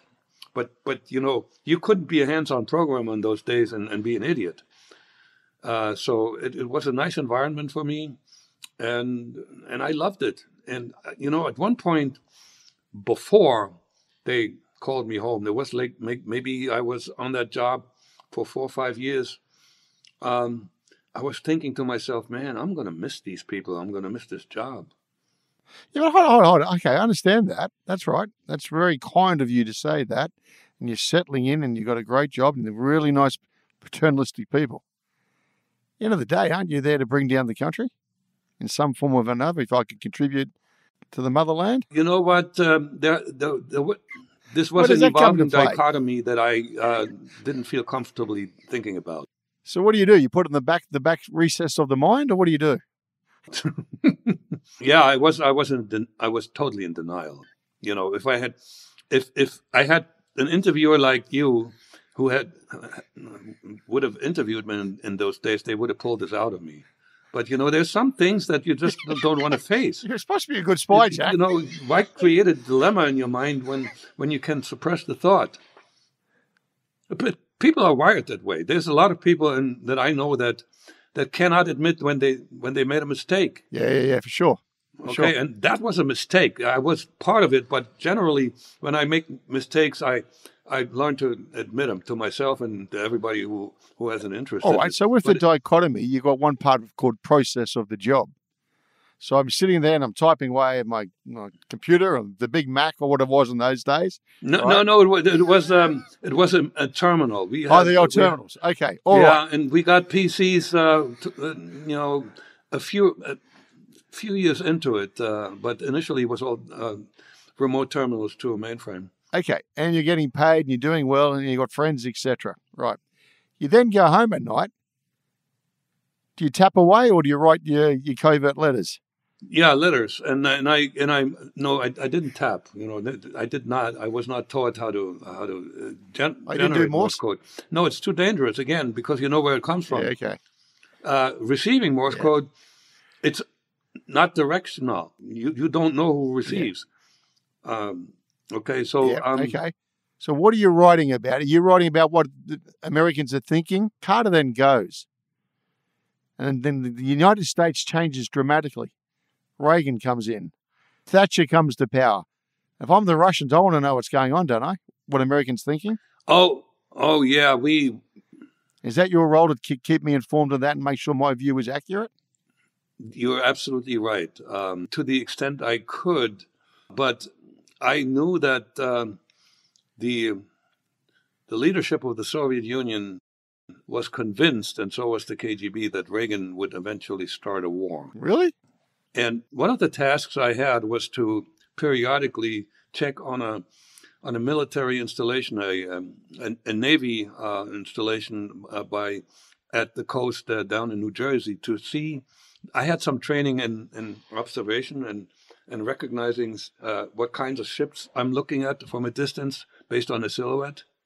And photography as well? No, nothing like that. Just see if there are signs for preparation for war.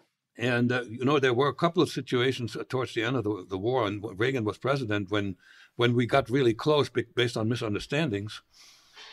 And there was one instance when a Soviet submarine, and the U.S. didn't know it then, was forced to emerge by a deep charge.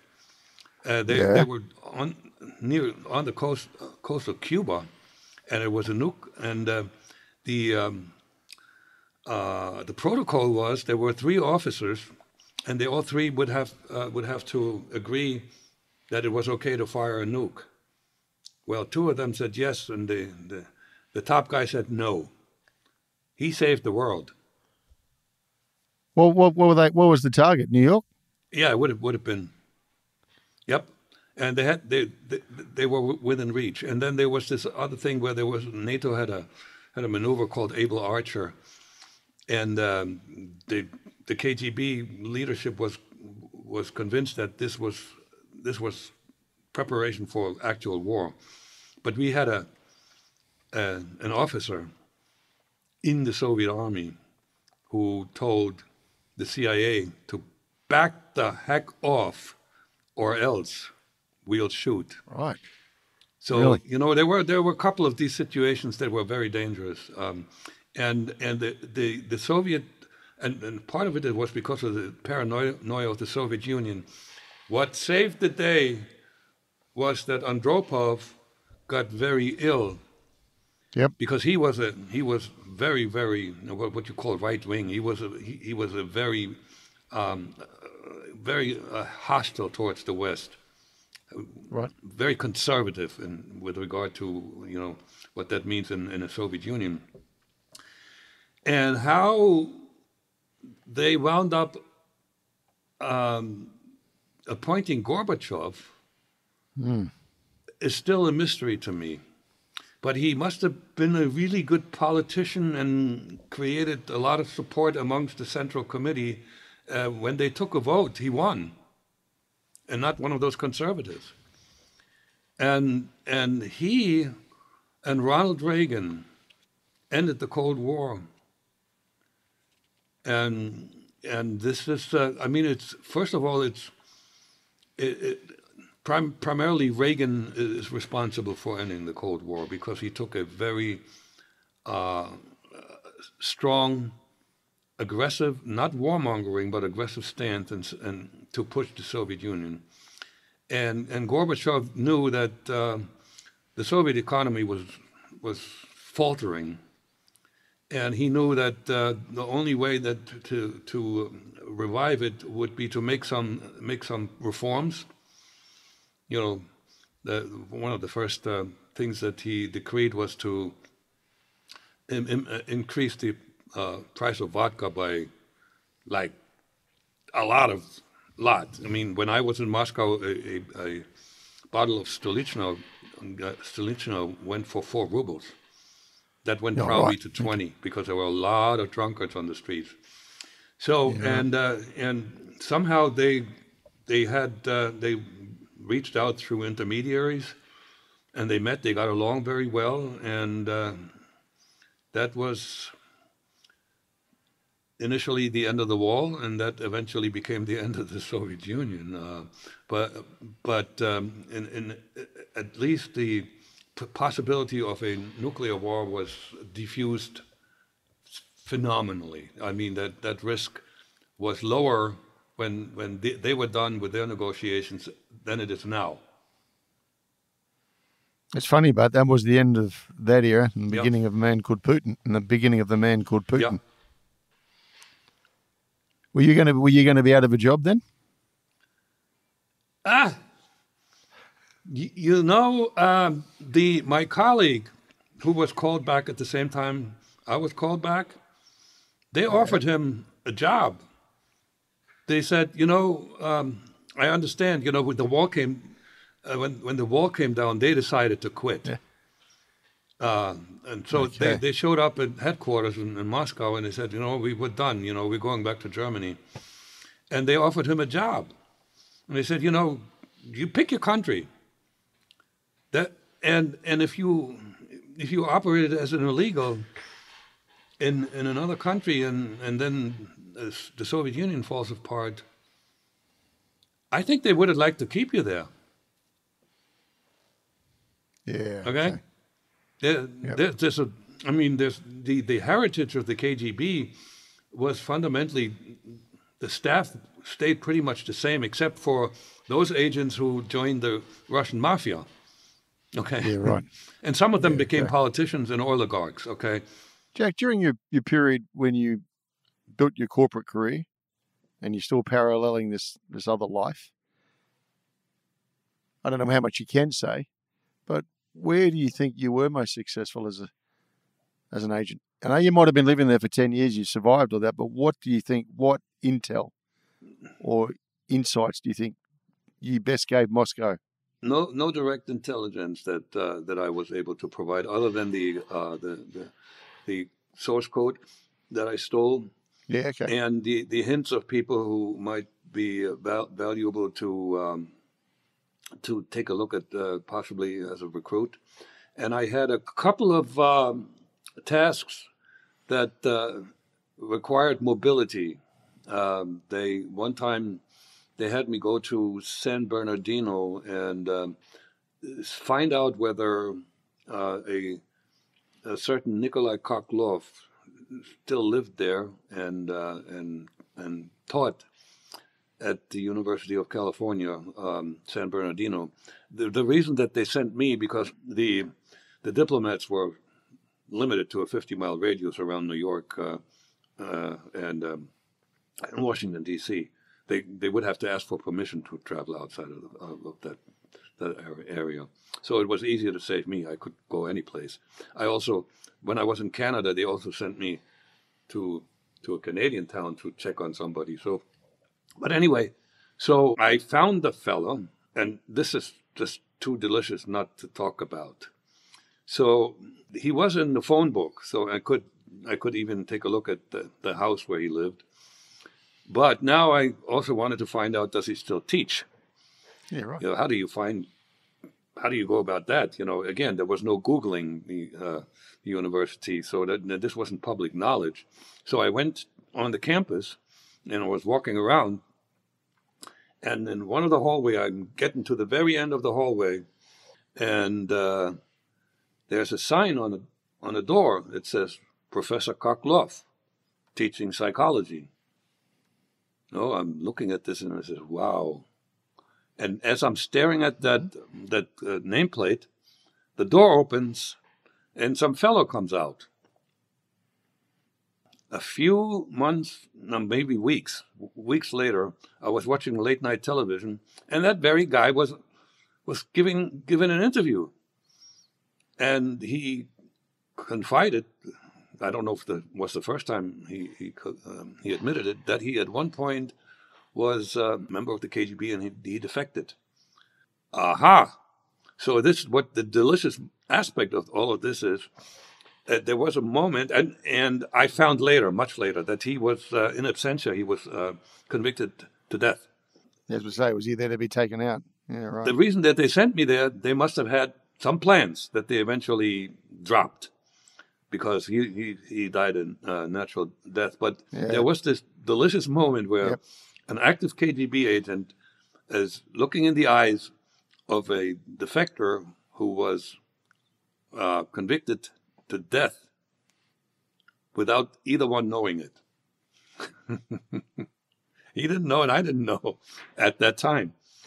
There's all these weird moments in my life that couldn't have happened if I had chose the profession of chemistry professor. Psychologically, how you balance it. Was it just one big game? I told you that there came a point where that spy stuff got on my nerves for two reasons. Well, okay, so when you have a job in information technology and you're good at what you're doing, you work more than 8 hours. You work overtime, you work weekends, because you like what you're doing and you're good at it, and that also gets you promoted and gets you more money. And there were night calls, so that spy stuff just like really got on my nerves, And I was also under the impression that I had failed at my mission. Because they never told me what was really important, and they never told me anything of what they appreciated. Now, there was mitigating circumstances because in my 9th year, I had been given the decoration, the Order of the Red Banner, which was handed out by the Central Committee of the party, the highest levels of... Where does the Order of the Red Banner stand, Jack? It's the second highest. It comes after the hero of the Soviet Union. Okay. And another irony here that was accompanied by $10,000. Now, here's the irony: here's an organization that wants to defeat the country whose currency you use to give praise to one of your agents. They knew we couldn't do anything with stupid rubles. There wasn't much you could buy in Moscow. and at the time, I was, I also suppressed thinking about this irony. This is all stuff that when I was able to honestly look back at my life and come to terms with who I was, what I thought, what I didn't think. So because I needed to come clean with myself, I didn't want to have anything hidden left in me. I just said mich, that's German. That's like an absolution, isn't it? Sure. And also, if you run around with buried thoughts and buried thinking, that's a recipe for being miserable. And I'm not miserable. All right. So if I gave you a phone call tomorrow and said, look, what is it, the FSB now, not the KGB? Yeah. All right. Jack, I've got a great job for you. Before you call it a day, I want you to come in and run the next program for us at the FSB. I know you wouldn't. But if you offer me $100 million, I wouldn't do it. I never did it for money. No, but the question I'm asking you is this: if you're going to give advice now about the functionality and performance, is 10 years too long as a sleeper? Is it too long to put some? Because you're starting to unravel, aren't you? Near the end, you're losing sight. Well, I'm inching towards the end, but the end really was provided by the love for my daughter. So it was still a personal decision, but I'm inching towards the end. Yeah. Let's say Trinity. Let's, for argument's sake, Trinity is not in my life, and the Soviet Union goes down. Yep. And the Russians say, "Come on over." I'm thinking it would have been almost forced, because I couldn't go back to Germany.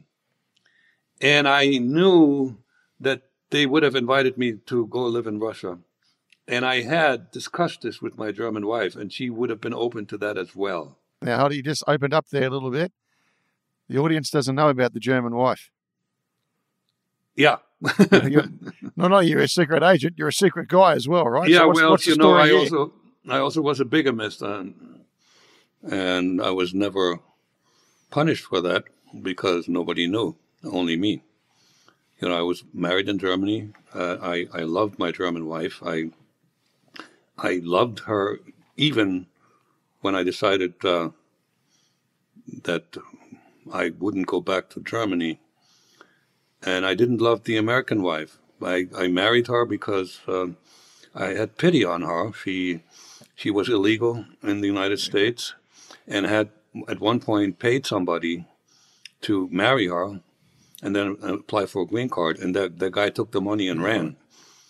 So, and she was a good companion. She was very safe. She couldn't have possibly known that I'm not really a true American. And she was very pretty. And I was a young man. I had my male needs, so to speak. And she was pretty much perfect. So I wanted to keep her. I said, "All right, so I'm going to marry you, but listen, I'm not the marrying kind. I will when you have your green card, we'll get divorced." And she said yes, and then she decided that she wants to stay married, and so she got pregnant. Okay. And that's how I became a father. Right. And so I watched this child, Chelsea, grow up. I never watched my son Matthias grow up. I met him a couple of times when I went back there, but we didn't have a father-son relationship. I took some presents, and one time, he called me uncle. But that's when there's a friendly stranger, it doesn't have to be your uncle. Yeah, it's just what Germans say, uncle. Yeah. And the dual personality that I had developed for me to operate in that way. So when I was in Germany, I was the German guy again. When I came back to the United States, I was Jack Barsky, and that dual personality saved me from feeling guilty about this. The two women. I certainly don't feel good about it now, but it's an explanation. It's not an excuse. But this kind of secret life, where you're supposed to live a normal life, almost forces you to do these things. If I'd stayed single and hadn't dated anybody, I would have been a freakish asexual person, right? Yep. I understand. So let's get back to, you see the red mark on the wall.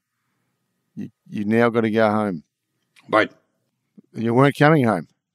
As I said, I'm going to work, and my brain was not functional. I stared at the computer screen, but it didn't work. Because, fundamentally, I was in a brain freeze. The brain was working, but it was going round and around and around. What do I do? What do I do? Because I had, unbeknownst to me, I had fallen in love with this little girl. Aha. And that is the moment in my life that changed everything. Because more than just me eventually becoming an American, but I actually joined the human race. Nice one. Because what I had was unconditional love, and up until that point, I didn't know how to love, and I was more or less in love with myself. The ladies that I dated in the U.S., I didn't love, and even another, my German wife, I loved her, but I also wanted something back. What this little girl could give me back was a smile. Yeah, right. And I dreaded the thought. Her mother had four years of schooling. She spent 4 years in a classroom, no more. She could read and write, but not a whole lot more. And so if I leave, that girl will grow up in poverty, guaranteed. And there's no way that I can ask the KGB to help to funnel some money to that little family, because I would have had to admit that I had gotten somebody pregnant. And then they would have found out that at one point we were married. So punishment would have been dealt, I guarantee you. So I was really frozen. What do I do? If I go back to Russia, Germany, this girl will have a bad life. If I stay, there's like the possibility that they're right and I go to jail. And there's also the possibility whatever I tell them, if I don't go, I need to come up with an explanation, and they don't believe it. I knew that that is something I knew, that they were not very nice to defectors. Wouldn't they shut down the asset? You're a liability if you're not coming home. Yeah, but they also had a track record of assassinating defectors. Yeah, when you shut down. What do you mean by that? Okay, yes, and the other thing is, joining the human race. My decision eventually to stay was entirely unselfish. Yeah, that's right. Because whatever was good for me was over there. The Berlin Wall hadn't come down yet. I had no clue that this will all collapse. And I had a lot of dollar savings, and I would have gone back as a conquering hero and rejoined the woman I still love. So there's a moment where I went back and forth, and eventually I had to make a decision, because they did something that was unusual, because I didn't. They asked me to acknowledge through a signal that I got the information, and I'm going, and expect me in Canada. So and I didn't acknowledge that there was a radio transmission, and eventually they thought they got to figure out if I'm still around.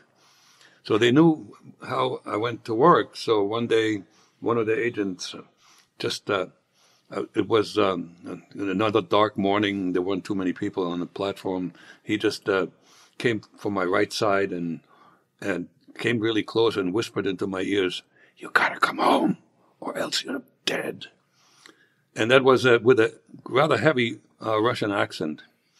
So, on the one hand, this could have been wrong words. Maybe he wanted to say, "Or else you're going to be in big trouble here," or something like that. No, you're dead. Pretty simple. So, but it was spoken by a KGB agent. You have to take it somewhat seriously, and that's when I had to make a decision. But I still didn't make it. Actually, there was a Monday. The following Thursday, there was a radio transmission, which I listened to, and they called me to a dead drop operation where I was going to get money and a passport, right, to travel to Canada. So the fact that I agreed to that operation didn't mean I made a decision already, because I just wanted to make sure that I get the money, right? You're buying time. Yeah, but not a whole lot anymore. So and what happened then? I used to be in the habit, and I don't fundamentally don't do it anymore. When there's a big decision to be made, the good stuff on the left, bad stuff on the right, and then my analytical self assigns weights, numbers. You add them up, and whichever side wins, that's what you do. That didn't work, because everything good was on the left side, everything good was back there. So, but I still couldn't make that decision. So I went to the dead drop operation. It was, for some reason, it was in the dark. And without getting too much into detail, that spot where they were supposed to put the container with a crushed oil can they used all the time, that contained the passport and the money, that spot was very easy to find. It was a no-brainer. It was a couple of 100 feet into a park where there was a big tree that had fallen, and it had an opening where that container was supposed to be. Yeah. And I knew this like the back of my hand. Yeah. And the protocol was such that the person who puts the container in its location would set a signal someplace. Mm-hmm. You know, a little chalk mark on a light pole. And I passed that light pole, and yes, there's the chalk mark. And so I go on. I had a flashlight, and it was really very safe because there was nobody in the park in December mm-hmm. in the evening, right? So I get to the spot. I see the hollow tree. There's no oil can. This is a shock because it should be there. So I'm like walk around a little bit and see if it was misplaced or. And I spent a good 15, 20 minutes, and then I gave up. And as I leave the park, my brain made the decision. It said to me, I'm staying. Now, that happens to me frequently. Anyway, that was the decision, and I stuck to it. Risk or no risk, you know, this was it. And I wrote the goodbye letter to the KGB. And people asked, how do you resign from the KGB? But because in the goodbye letter, I told them I am not defecting. I'm not betraying the GDR or the Soviet Union or our cause. But I'm forced to stay here because I have HIV/AIDS. And that was, in those days, was a death sentence. Yep. And I had some reason to believe that they might actually buy this because of my track record of, even when I was working with Herman, I would occasionally volunteer when I did something bad, something wrong, when I messed up. So I had the reputation of being brutally honest. And they also had no reason to think that me lying about this age thing and staying would be good for me. You know, everything. They knew that everything good for me was back there. So there was a good chance that they would buy into this, but I wasn't 100% sure. So I took some precautions. I couldn't take a lot of precautions. I couldn't just run because the reason that I stayed, because I was going to stay with my family, right? So the only thing that I could do, and that was more or less psychological, but I made sure that on my way, every day, my way to work was a different route, and I went at a different time, so I'm not predictably in the same spot. Mm-hmm. So you know that could have prevented one attempt, but you know after 3 months of that, I settled down. Hey, Jack, had fear kicked in finally in your life? No, still didn't. And in the book I dead men can't talk, Jack, as you know, right? They can't tell stories. Yeah, I know. I was able to numb myself. Okay, and in the book I call it execution mode, when I focus only what I need to do and not think about what could happen. Okay, right. And I recently I didn't know this, but I found out that I'm quite a stoic. Yeah, right. And stoics can handle adversity very well. No more visitors at the railway station? No. No more men walking past passing any more comments? No. And no more radio transmissions. They stopped. When they stopped, I knew that they had gotten my letter. But you know, after the 3 months, I went back home, and I told Penelope, the woman I had married, and she had bothered me. She wanted me to get a house, and I always said no. We didn't have the money at the time, but I said to her, "Okay, we're going to save up 1 more year, and then we move to the suburbs." Okay. And that was the second significant step to becoming an American, you know.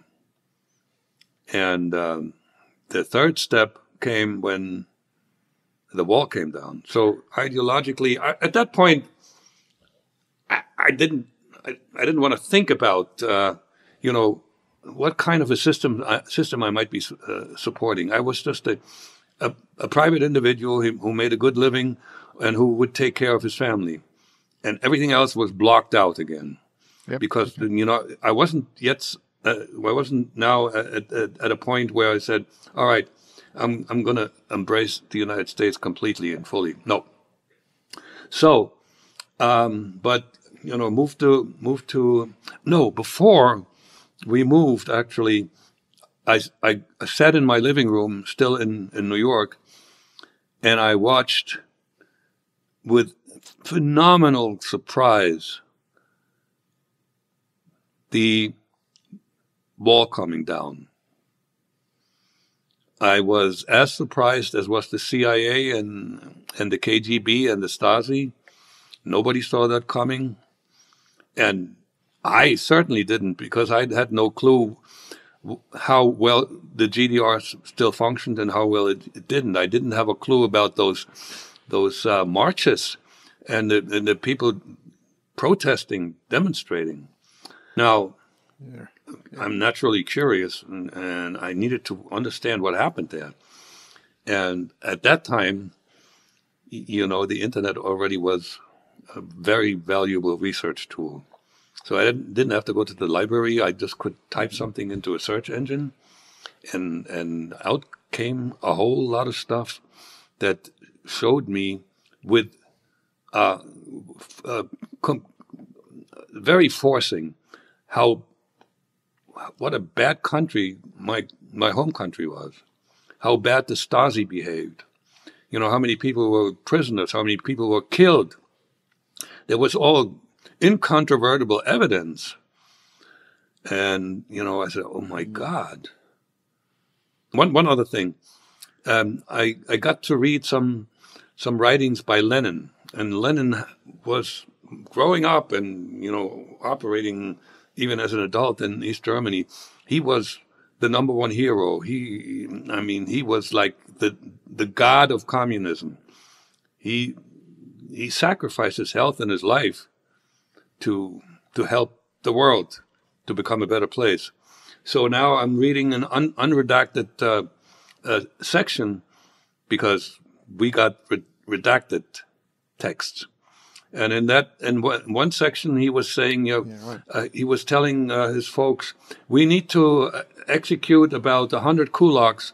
We should hang him from the trees by the road, so everybody knows that wealth is very dangerous to your life. So I paraphrase, and I went, oh, the shit word came out again, and this was against all the morality that I had in me, that was completely misplaced serving communism. And so in a very short period of time, I became as strong an anti-communist as I had been a communist, because I had to admit to myself that I served the devil. And then the Soviet Union collapsed, and more information came out about the KGB, and there was no choice. I wasn't completely American yet, but I was going to stay in the United States and, be a private citizen. I still didn't feel like going to the FBI, because I was afraid I would go to jail. And there was a good possibility I would have. So how did you get caught? Okay, so unbeknownst to me, of course, it happened in my life quite a bit, that there were, when I thought I was in charge of my life, that there were people doing something in the background that had a significant impact on me. So there was this fellow who had a senior position in the KGB archives. And he had a son who fell ill, and it was a rare illness for which treatment was available only in the West. And he asked if he could take his son to England, and he was permission denied. So he started hating the Soviet state with a vengeance. And speaking of vengeance, so he figured out the only way he could do damage is if you take information out of the KGB archives, and he smuggled this out. He hand wrote on small pieces of paper and smuggled these pieces of paper in his underwear and in his socks over years. And he had a dacha, and he put this all together and transcribed this and typewrote it and buried piles and piles of paper in his dacha. There were supposedly 5 suitcases worth of printed stuff that he offered MI6. The Soviet Union was already gone, but if Russian intelligence had gotten wind of it, this guy would have been executed. So he went to one of the Baltic countries and went to the embassy, and they managed to get this stuff out of Russia. And your name was on there. My name was in it. Jack Barsky, illegal agent in the northeast of the United States. Well, with that information, there weren't too many Jack Barskys, and the one who got his Social Security card at the age of 34, that was him. Okay? So, and unbeknownst to me, they were like, they didn't know. All they knew about me, where I lived, and that I was a highly trained agent, because I had at that point, I had been in the U.S. undetected for 16 years. Right. And when they finally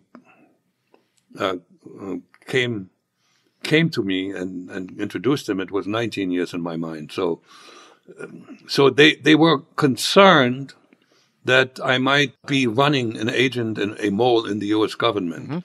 That was a time when there was quite a bit of paranoia in the intelligence services, because there were 2 very, very destructive moles in the U.S. government. The FBI had Robert Hansen. That's right, yeah. Who was in charge of anti-Russian Soviet operations, and the CIA had Aldrich Ames, who was personally responsible for several CIA assets and Russians being killed. Yep. And both organizations failed to be a little more careful to look at their employees, because both of them were engaged in behavior that were red flags. Like Ames, for instance, spent money that he didn't have. Yeah, right. And so he said, well, that money comes out of Brazil, because he was married to a Brazilian.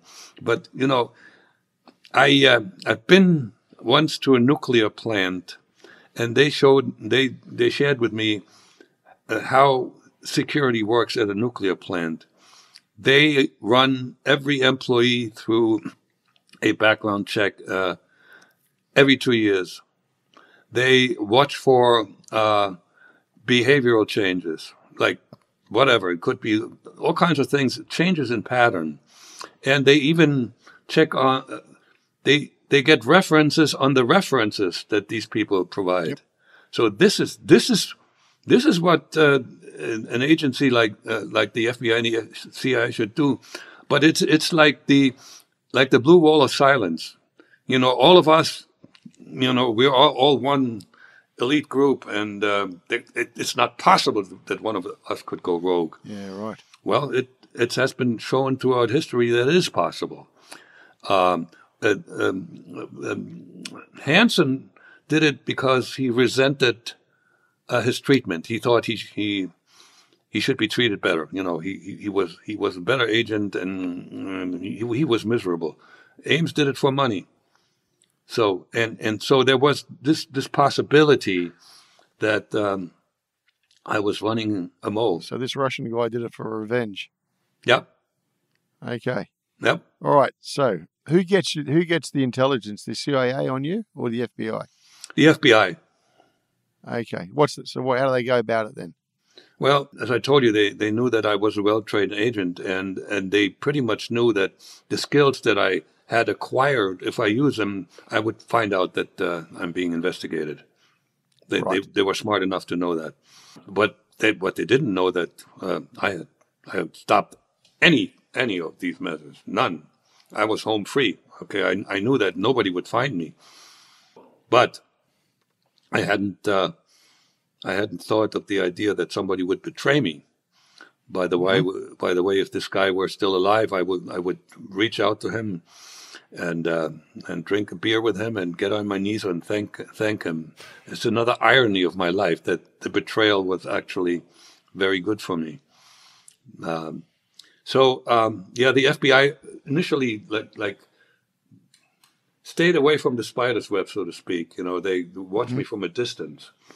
And when the house next door, I lived in the country in Pennsylvania, when the house next door was on the market, they bought it and moved 2 agents in there for a while. The idea was to, get a little closer to me. And they thought maybe the female agent should make contact with Penelope, but they decided not to do it. So they just did the visual. They didn't even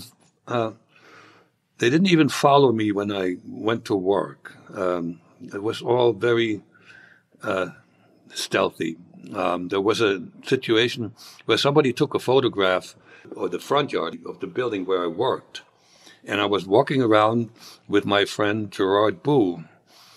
And here comes another interesting wrinkle. Gerard Boo was a Cuban immigrant who made very good money. He was a contract worker, and he made twice as much money as me. And so he had bought an apartment that he had rented out to a Soviet diplomat. And they found that out. Now, alarm bells, FBI. Oh, my God, this is an international spy ring. And so they harassed my friend, and he got really pissed off because he had nothing to do with the Soviet agents or anything. But they thought, he was part of that. And then Penelope once traveled to England to visit her uncle. MI5 followed her.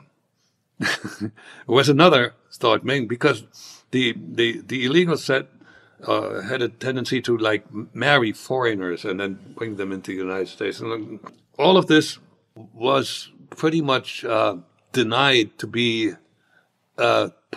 close to the truth by the lead agent, who spent a lot of time watching me from a distance, about maybe a quarter mile away on a hill. He was sitting there with binoculars and a book with pictures of birds, because he was playing like a bird watcher. Yeah, right. And over time, just through body language, he figured that me and the wife weren't getting along very well. Right. And there was a lot of tension in our relationship, and that I loved my children, and I was out playing with them a lot. So he figured, I wouldn't run, and I would most likely cooperate because I loved my children. Got ya.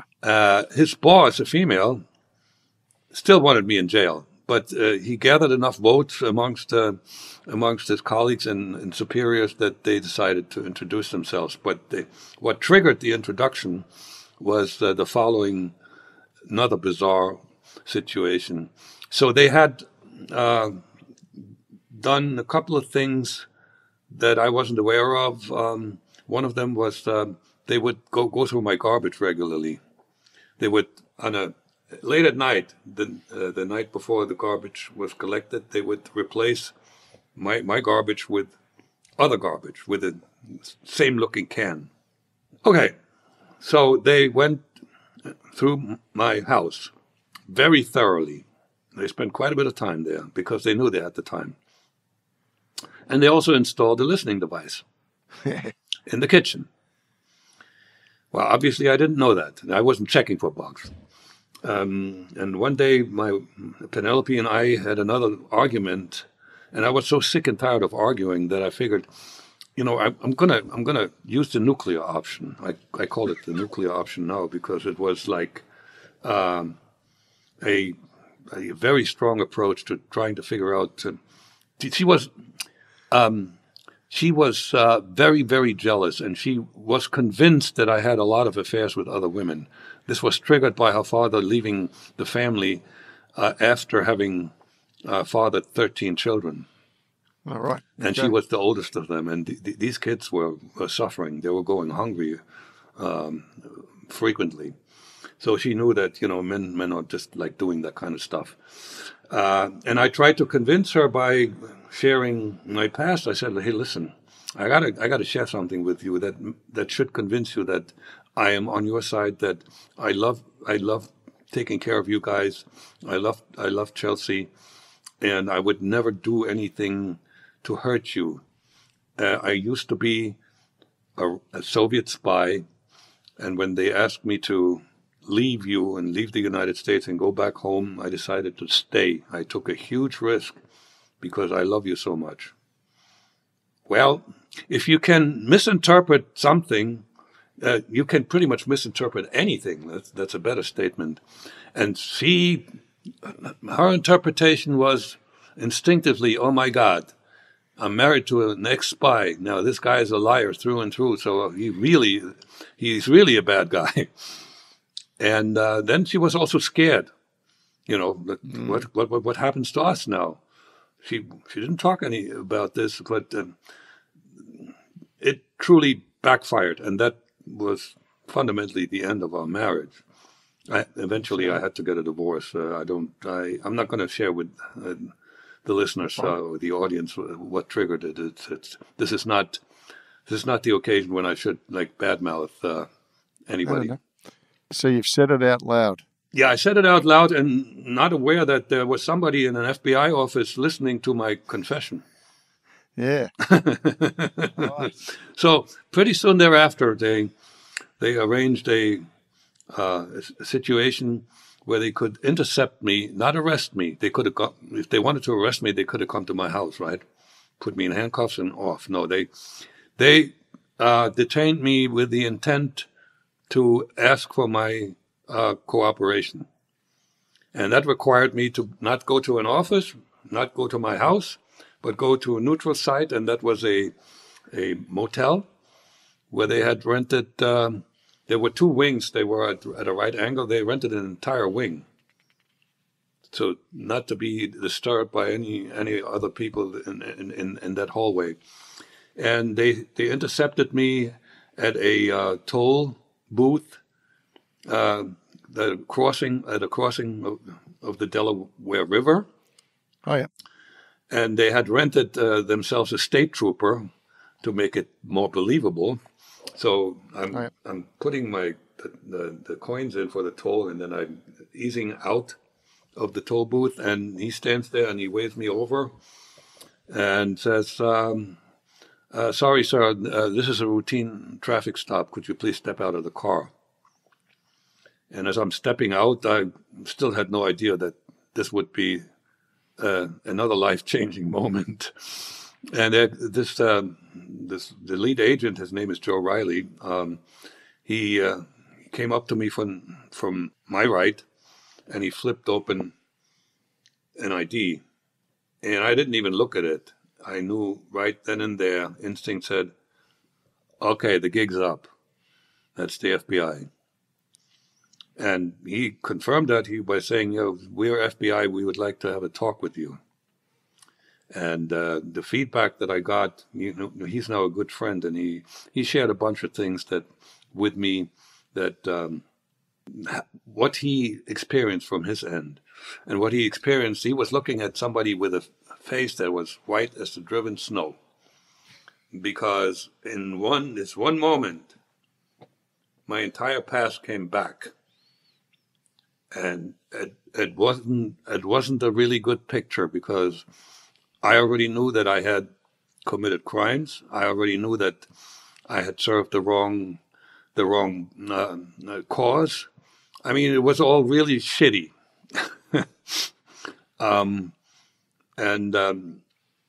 So they took me into their vehicle. Riley was driving, and he had a sidekick. They always do these operations there's always two, never only one, because if something happens, there needs to be another witness. Mm-hmm.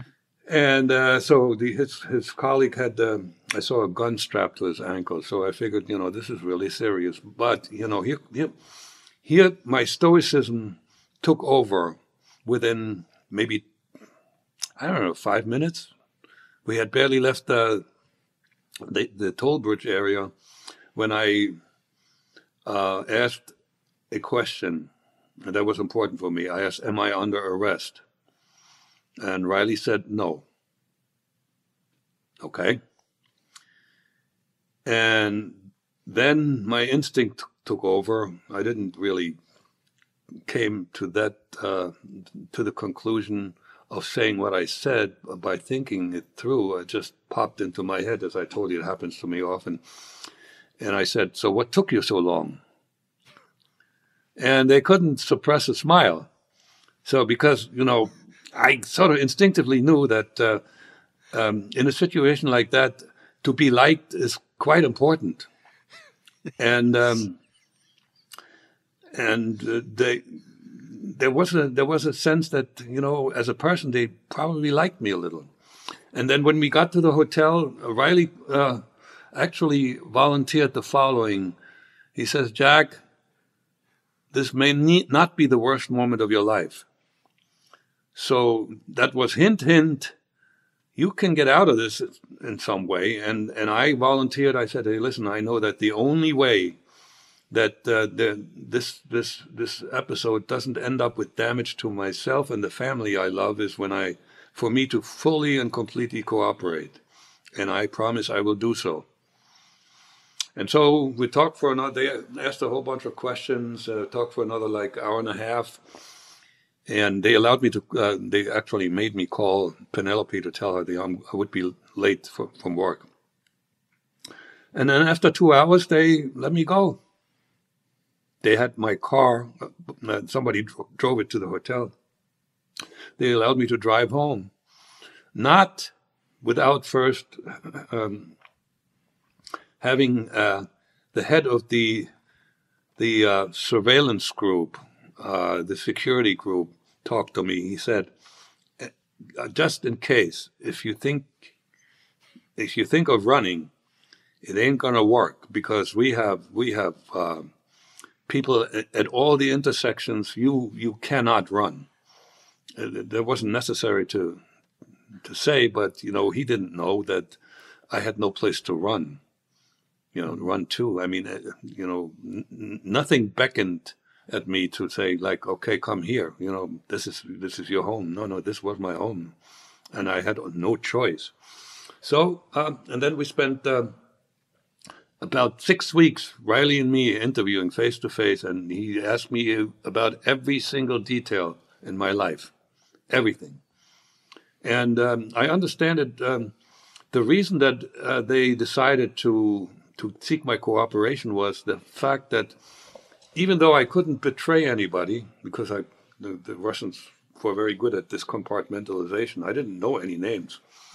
Right. But the methods and operations were still important for the FBI to find out, because we know that the Russians were trained by KGB, and initially there were a lot of KGB that was in Russian intelligence. So, and there's a lot of tradition, and I guarantee you that the FSB and the SVR still have that heritage that they inherited from the KGB. So it was valuable enough, and so that when I passed the lie detector test, I was told that they would be working on getting me a green card, and eventually there would be the possibility of becoming a citizen. And because Joe Riley made the right call, he got a commendation from the director of the FBI, because at the time that investigation was number one on the list of counterintelligence cases in the United States. So it was a high-profile case, and Riley did well, and we became really, really good friends. It's another. Was there a sense of relief? Oh, you bet. Now, it was let me tell you, until I passed the lie detector test and they told me it's all good, these 6 weeks, I was stressed out like you wouldn't believe, because I didn't know what's going to happen. The implied promise wasn't good enough. There was no direct promise, okay? And so, I still remember I was on my property on a weekend, and I was weed whacking, and my brain was going like crazy in a loop. The same way it had gone crazy when I had these decisions to make. This was not a decision to make. It was just the unexpected. I didn't know what to expect. That sense of relief was just as strong as the sense of surprise when Riley said hello. Yeah, it was exact opposite, but very strong. And and I knew that possibly one of those days I might actually be able to visit Germany again, because I would be legalized. I would have, and if I get my citizenship, I would travel back to Germany. So it was like, wow. All the tension that I had in my life up to that point was gone. So they couldn't make you into a double agent because you'd already called it a day, because you were out. No, they couldn't, because I was dead. They told my German family that when they told them about, when they actually handed my German wife a portion of the money that was saved under my name. And the Order of the Red Banner, she still owns that. And then they said, sorry to tell you, your husband has passed away. And the German name that I was under is Albrecht Dittrich. Albrecht Dittrich is listed as dead in the German register, whatever that's called, the Social Security register. So, at one point, an ex-classmate who worked for that organization, she found that entry, and everybody in Germany knew that I was dead. And all of a sudden, one day I show up again. So who are you now? Are you Jack, or what? Who are you? I was Jack. I have been Jack for a long time, with one exception. When I'm in Germany and somebody calls me and I don't even see him and calls my first name, I will turn around. I will respond to that, but only in Germany. If you do it here, I'd probably turn around too and say, "What the heck is going on with you? You shouldn't know that name." No, but so the evolution went down another path. So I was a free, middle class American citizen, sort of. I was operating on a green card, so I wasn't really fully American. So, but this was the evolution that led me to tell you that today I'm emotionally, intellectually, and legally American.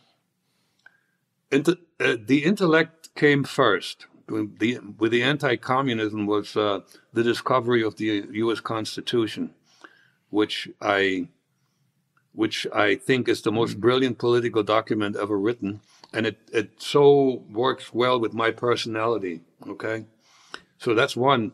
Then emotionally, I became an American in 9/11. And then legally, it took some time when I got my citizenship.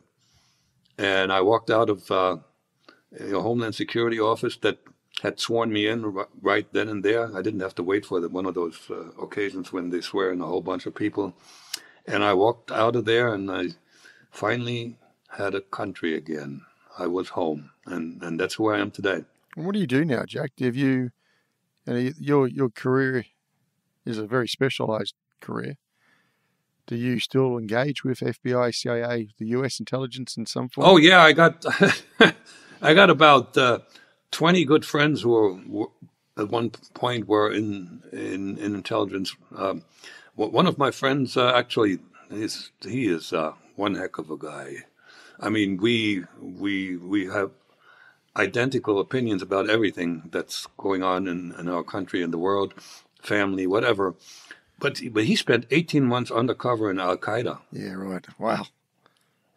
I mean, talk about taking a risk. Yeah, that's scary. I also am friends with a guy who was undercover with the South American drug cartel. Oh. He did money laundering for them. That was also somewhat dangerous. As a matter of fact, he actually, and I believe this man. He is a very honest guy. He had to kill a couple of mafia guys that were after him. They were going to kill him. Yeah, right. Somehow somebody found out that he was undercover. So I have an interesting set of friends. You're listening to the No Limitations podcast, brought to you by Blenheim Partners. Blenheim Partners is an international board and executive search firm working with chairs, directors, CEOs, and senior executives on their most critical people choices. For more information, visit blenheimpartners.com.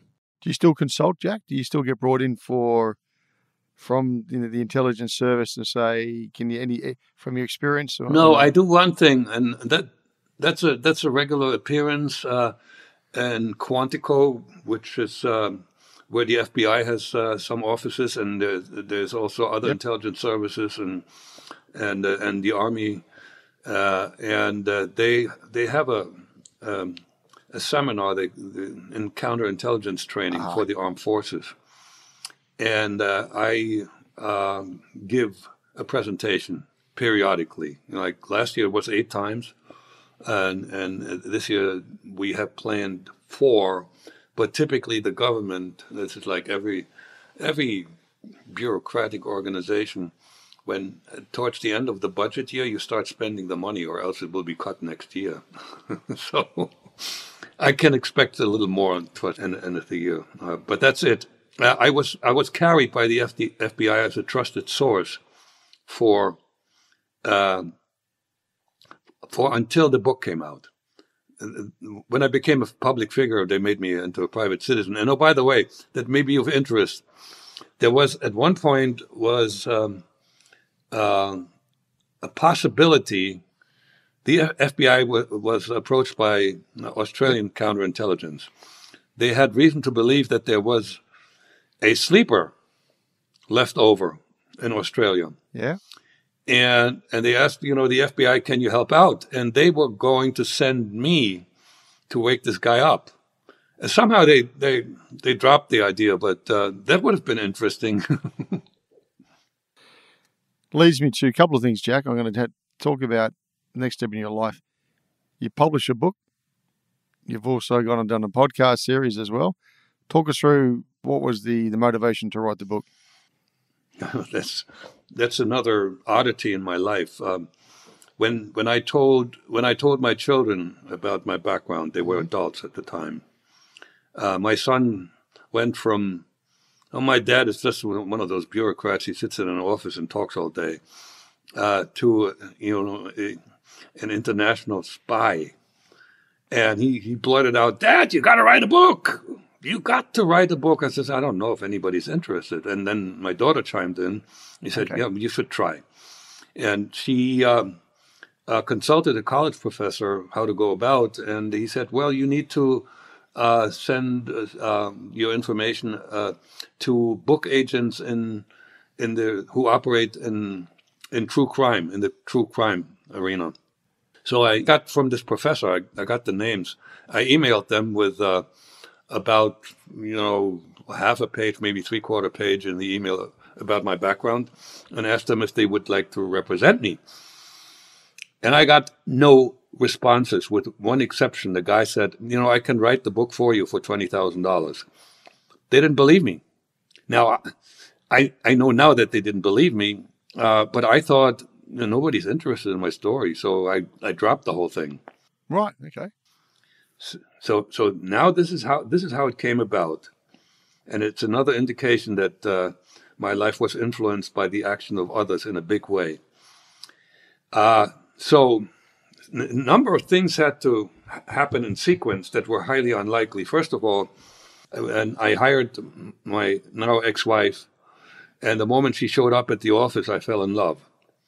I mean, and I had no business pursuing a young lady who worked for me and was 23 years younger. Right. Yeah, but we both went through a divorce, and we were very cautious not to show anything. And so we started dating, and nobody knew that we were together. One day, the phone rings, and I understand she picked up the phone, and I understand that that's somebody she knows quite well. They were both speaking English, even though they both know patois. But she then turned to me and said, "My half brother's in the country. He's visiting this guy who was sort of Ersat's father. It was a French painter who traveled around the world and almost adopted him. So, and they still had a relationship. And this fellow has a house in the United States, an old farmhouse where he stores a lot of his artwork. So he's visiting him. And then she says, 'Where's Hudson?' I said, 'It's about an hour from here.' So that's another rather interesting coincidence. Okay, so Richard, I pick him up, and he comes to our house, and my ex-wife had told him about my past, and so he asked me a bunch of questions. He took some notes, and then he said, "That is humongous. That's going to be a huge story." Well, I knew that he was a conductor at a railroad at the time. If I couldn't get book agents interested, what the heck would he do? Nothing. Well, he happened to have a friend with whom he was roommates for a little while who had a doctorate in Chinese studies. And he consulted some, wealthy, weird people who this is feng shui or whatever that is in the art of feng shui. Yeah. Arranging your furniture in the house to have a good spirit to surround you with. And one of his friends or his clients was one of the number one female journalist for Der Spiegel. Oh yeah, okay. So he told her, and she was skeptical. So she started doing some research. Yeah, right. And she found out that there's probably something that that would make a really great story. So my ex-brother-in-law arranged a phone call, and she said, "I would like to talk to you, interview you." I said, "I can't do that. I'm not even an American citizen yet. I need to. I can't go in the public before my slate is clean." So, I got my citizenship, and immediately I applied for a passport and made arrangements to drive to fly to Germany. And of course, I did tell my brother-in-law that I'm coming. So as I deplane in Berlin, and I walk down the hallway there, I have a camera and a microphone in my face. This lady followed me through my travels into history for several days and interviewed me at length. And then another coincidence, she had met Steve Croft of 60 Minutes at a conference 2 years prior, and they were in contact. And she did something that no self-respecting journalist would do. She gave away a scoop. Story. Right? Yeah, right. Yep. She called him up and saying, "I got a story for you." Now, I found out the reason why she did that, because Steve Croft was the only journalist that Barack Obama had granted face-to-face interviews, and she wanted Obama. Never got him. Right. So when I come back from Germany, I get a phone call from the producer of 60 Minutes by the name of Dragan Mihailovic, and he said, We found out about who you are and your past. We would like to come visit you and talk about what we can do together. So I discussed this with my ex-wife, and I said there's some risk that I would lose my job over this, even though I haven't done anything wrong. I haven't broken any rules. I've made sure that when I went in public that it should be okay based on company rules. And she said, go right ahead. I think God wants you to do that. So we did it. Took a phenomenal trip to Germany. There was a camera crew, and my 2 children came with me. And it was all, CBS paid for that. So that was great. I could show them where I grew up. And we met the siblings too. I have a picture where all 4 children and I are together. Okay. So, and when I come back from that trip, hold it. And when 60 Minutes aired on a Sunday, on Monday, the general counsel of the company I worked for called me into his office and said, Jack, we watched 60 Minutes. You are now on paid leave until further notice. Right. Okay. So after 2 weeks, I got a note from the lawyer that I was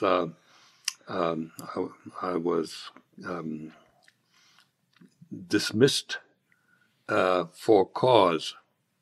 In other words, they thought I was guilty of something, and I got myself an attorney and convinced them that I broke no law. There was no way that they can defend that. And so we sat down and worked out an NDA, and I got a going away present. I'm not allowed to mention the name of the company. Suffice it to say, they operated in the energy industry, and there was some concern. It was mostly reputational damage that they had an ex-KGB agent in their ranks, and they didn't know about it. Didn't you fill that in the form when you started? No. Are you an ex-KGB Have you ever been? Yes. I don't know if there was a question as to whether I was ever a member of the Communist Party of the United States, which I could have answered with a straight no.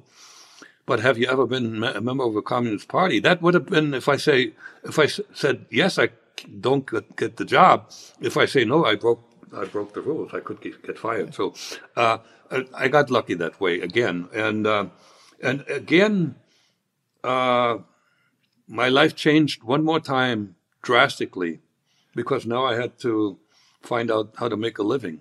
Did the 60 Minutes do you well? It had altogether, it was repeated twice, and it had 15 million viewers altogether. But 60 Minutes, just like the BBC, do not pay. Yeah. They don't pay. But I'm now out in public, okay? Yep. And at that point, the book agents became very interested. Right. And so I pretty soon I had a contract to write a book. But the other thing, and I didn't know that I was a good writer, but I am. I'm a very good writer. I've been told many times by people who know what they're talking about. Yep. Deep Undercover is the title of the book, and it got a 4.6 rating on Amazon. Yeah, that's a good book. Which beats Harry Potter by 0.1. Anyway, but then my pathological optimism kicked in when I told my daughter and my ex-wife, you know what, I'm just going to do some public speaking and make money that way. All right. Well, look, I'm lucky enough to be speaking with someone like yourself today, and I'd be silly if I didn't ask a number of questions around geopolitics and what's happening out there. Sure. Based on your experience. All right. What are we seeing in terms of U.S. leadership? We got leaks, Jack. Man, we are doing a horrendous job protecting secrets that should be protected the way the nuclear plants protect their facility. You know, the Ames and the Hansen story. They're several years back. They're still alive in jail, but just what happened this past week, that some minor IT employees who works on contract for the Air Force, I believe, was able to get his hands on highly secret materials of what the CIA had done and knows, and methods and operations, and share this with his group of nerds who are not very functional in society. He just wanted to impress them, and somehow it got out, and now it's a big scandal. And quite frankly, I am not happy with the way our federal government is responding to this. There should be outrage. Somebody should be calling for massive changes. Nobody's doing this. They're like saying, "Oh, we're investigating." It's like, let's just make this go away. Well, this is cowardice. This is political behavior. This is not how you should operate as a government whose primary responsibility is the security and the safety of the people that you are governing. So I'm not happy with that, and I'm also not happy with the wokeness having at least a foothold in the U.S. military. I'm not against women being in the armed forces, but I'm against the women have to have some bit of a male behavior in themselves if they want to see combat duty, right? And they can. I'm not denying that. But if you treat men like women and soften them, you are weakening the war machine to a point where it becomes not functional anymore. That trend needs to be reversed. But your experience, if you look at that, ever since the Red Line or Crimea, the U.S. has lost its way a little bit, and then Afghanistan, I guess, is the icing on the cake. Yeah, we signaled weakness when Barack Obama says, "Well, we Russians, you can't use chemical weapons. That's a red line, and we will not allow that." And then when Putin dared it anyway, nothing happened. And then the invasion of the Ukraine, not a peep, as if this was okay with us. It wasn't. And that encouraged Putin to invade Ukraine. The other thing with regard to what also triggered that invasion was, I think NATO got too close to the Russian border, and that again, there has been a history of mutual ignorance with regard to the United States knows what's important to Russia and vice versa. The CIA had no clue that the Soviet Union would come down. They did not understand the Russians. So the Russians didn't understand how America operates. And it's the same today, except we have some experts in our country that know Russia very well, except they're not listened to. And so that thing with NATO, and they could have asked me, because I know about the history of Russia, and I know that Russia has been, since its founding as a nation in the Middle Ages, has been invaded all the time. From the north, the Vikings came in. From the east, there was the Mongols. The south, the Turks. And then, did I say east? Yeah, and from the west, you did. From the west, it was Napoleon, and of course Hitler. So there's the Russian, and I call that the Russian national DNA, has a huge gene that says paranoia. We're afraid because we've always been attacked, and that's the truth. Now, so it is. I think even that paranoia is also part of Vladimir Putin's DNA, but he has a leverage to have his country follow him by blaming the West for everything that's not really working very well in his country.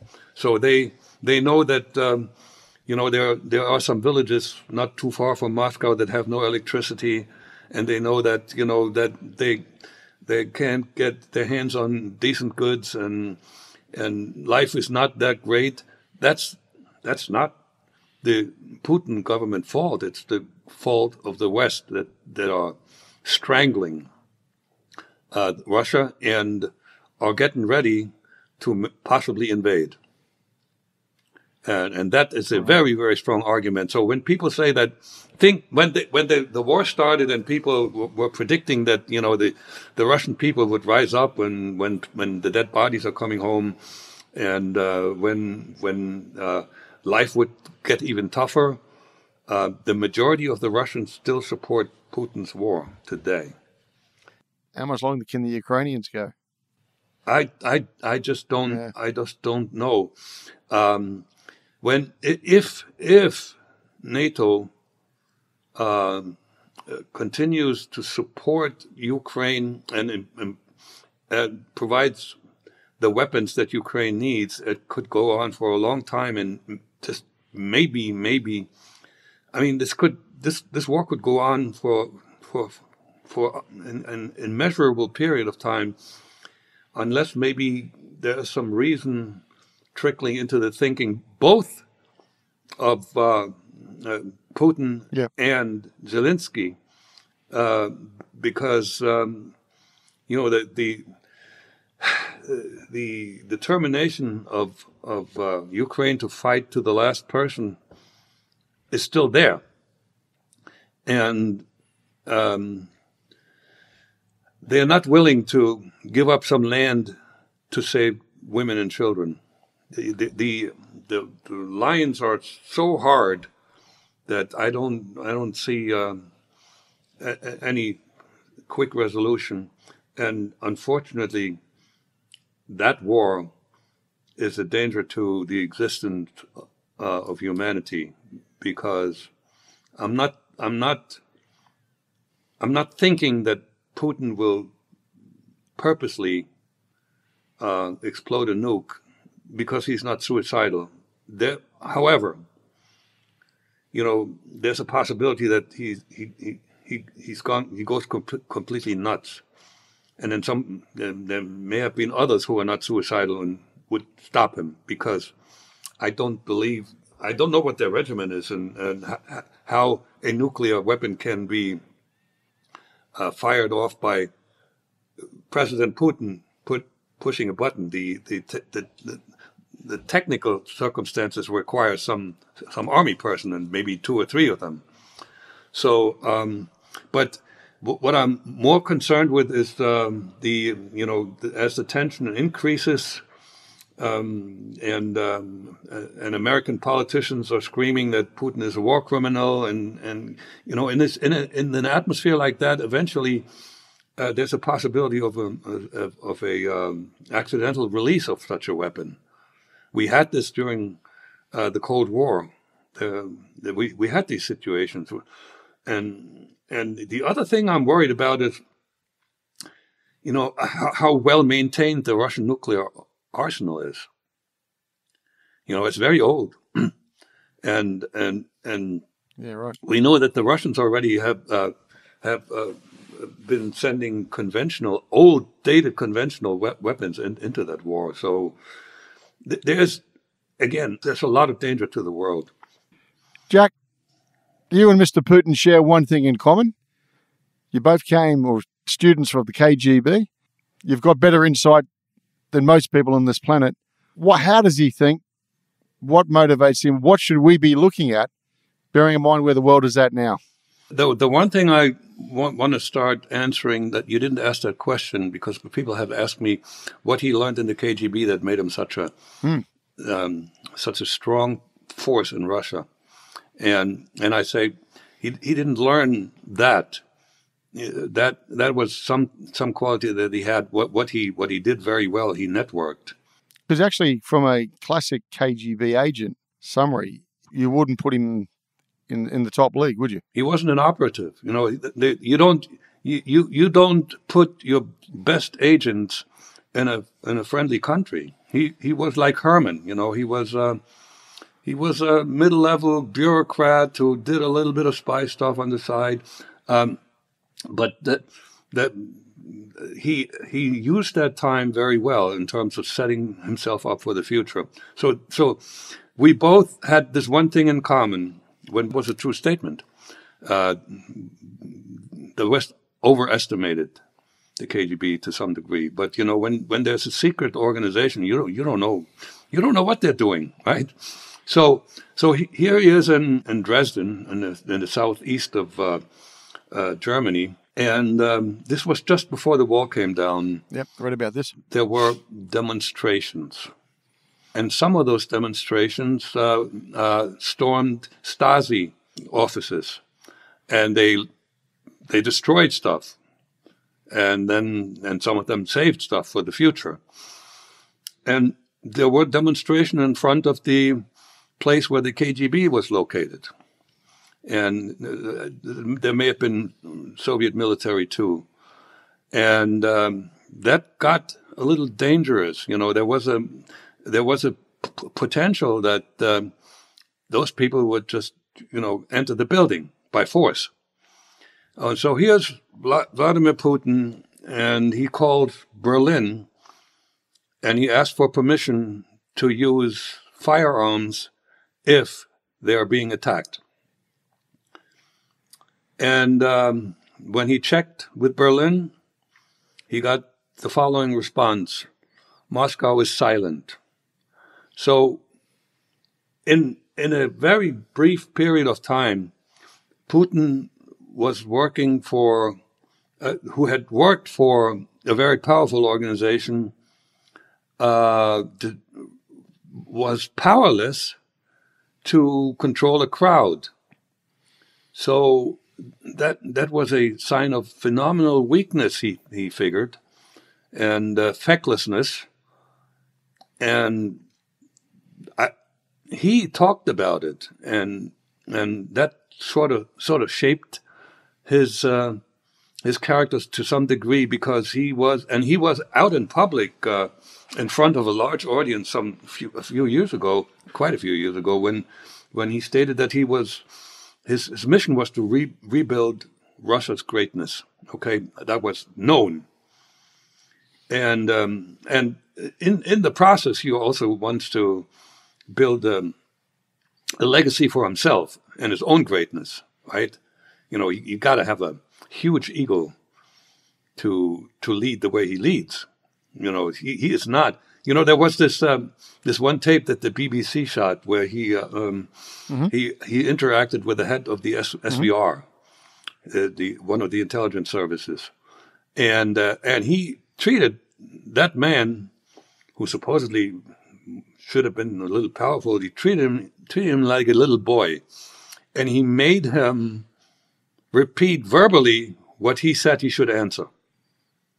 Okay, so that's a huge ego, and there's a lot of narcissism, and there's also quite a bit of anxiety, fear, because that famous picture where he's sitting on this long table with the, I think, the French. Yeah, I think it might be. Yeah, I think it is. Yep.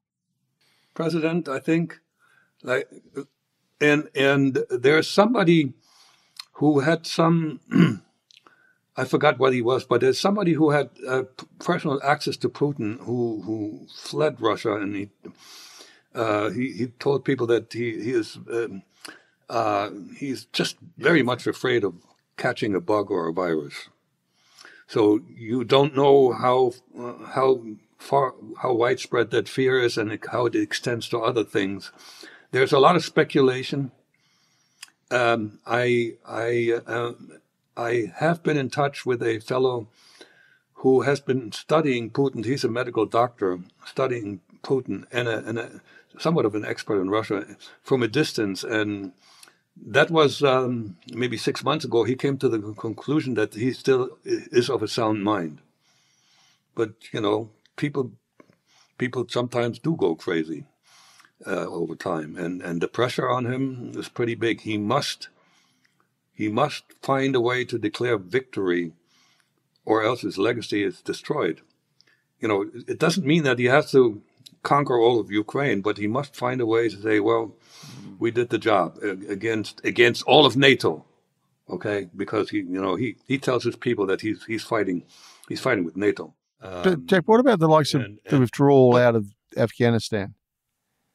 So, you can read it, and we're going to review it and keep reviewing it. But as a case study, was that a trigger for Putin to have confidence to take on the Ukraine?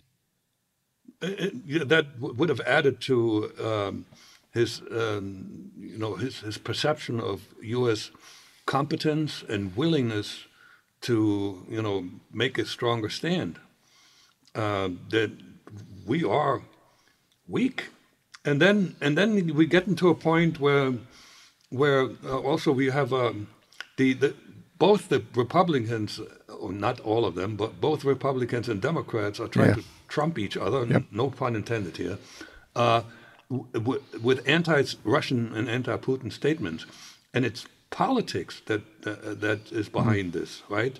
They want to see the America, is making strong statements. But when you call Vladimir Putin a war criminal, what does it do to the balance of power in that war? Nothing.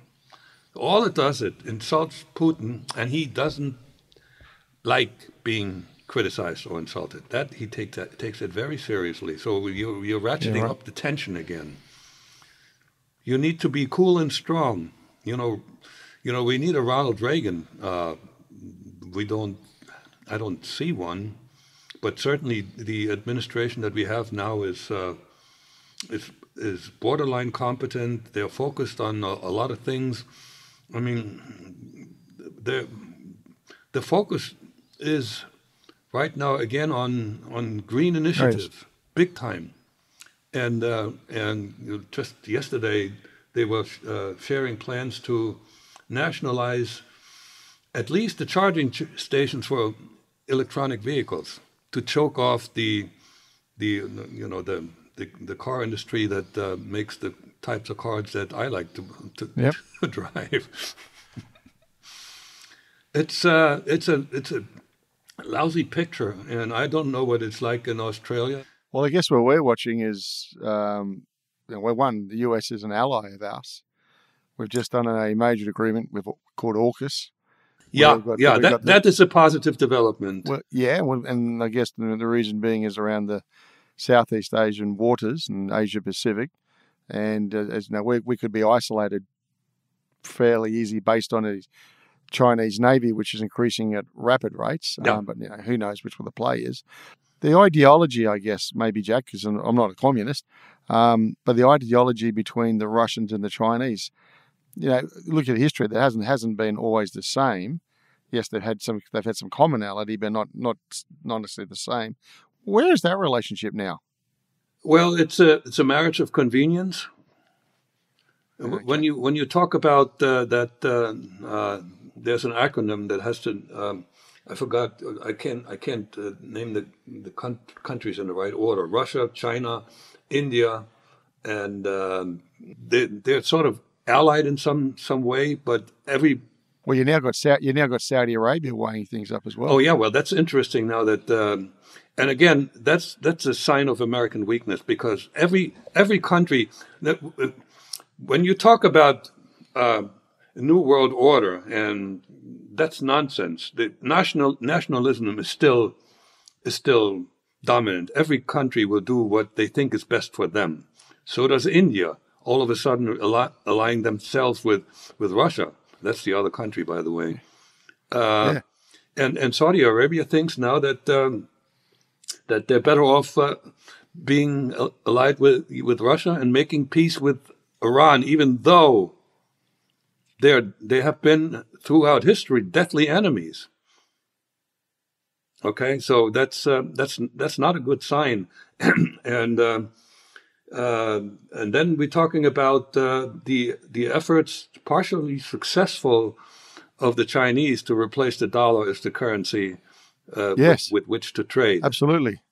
And if Saudi Arabia and the OPEC buys into that, that will weaken the United States even more. And there is nothing done to change that. The the shitty energy policy that the Biden regime started is suicidal. Right. Because we are now buying oil and natural gas when we used to export this and used to be completely energy independent after having been subject to OPEC determining how much they would sell us and how much it would cost.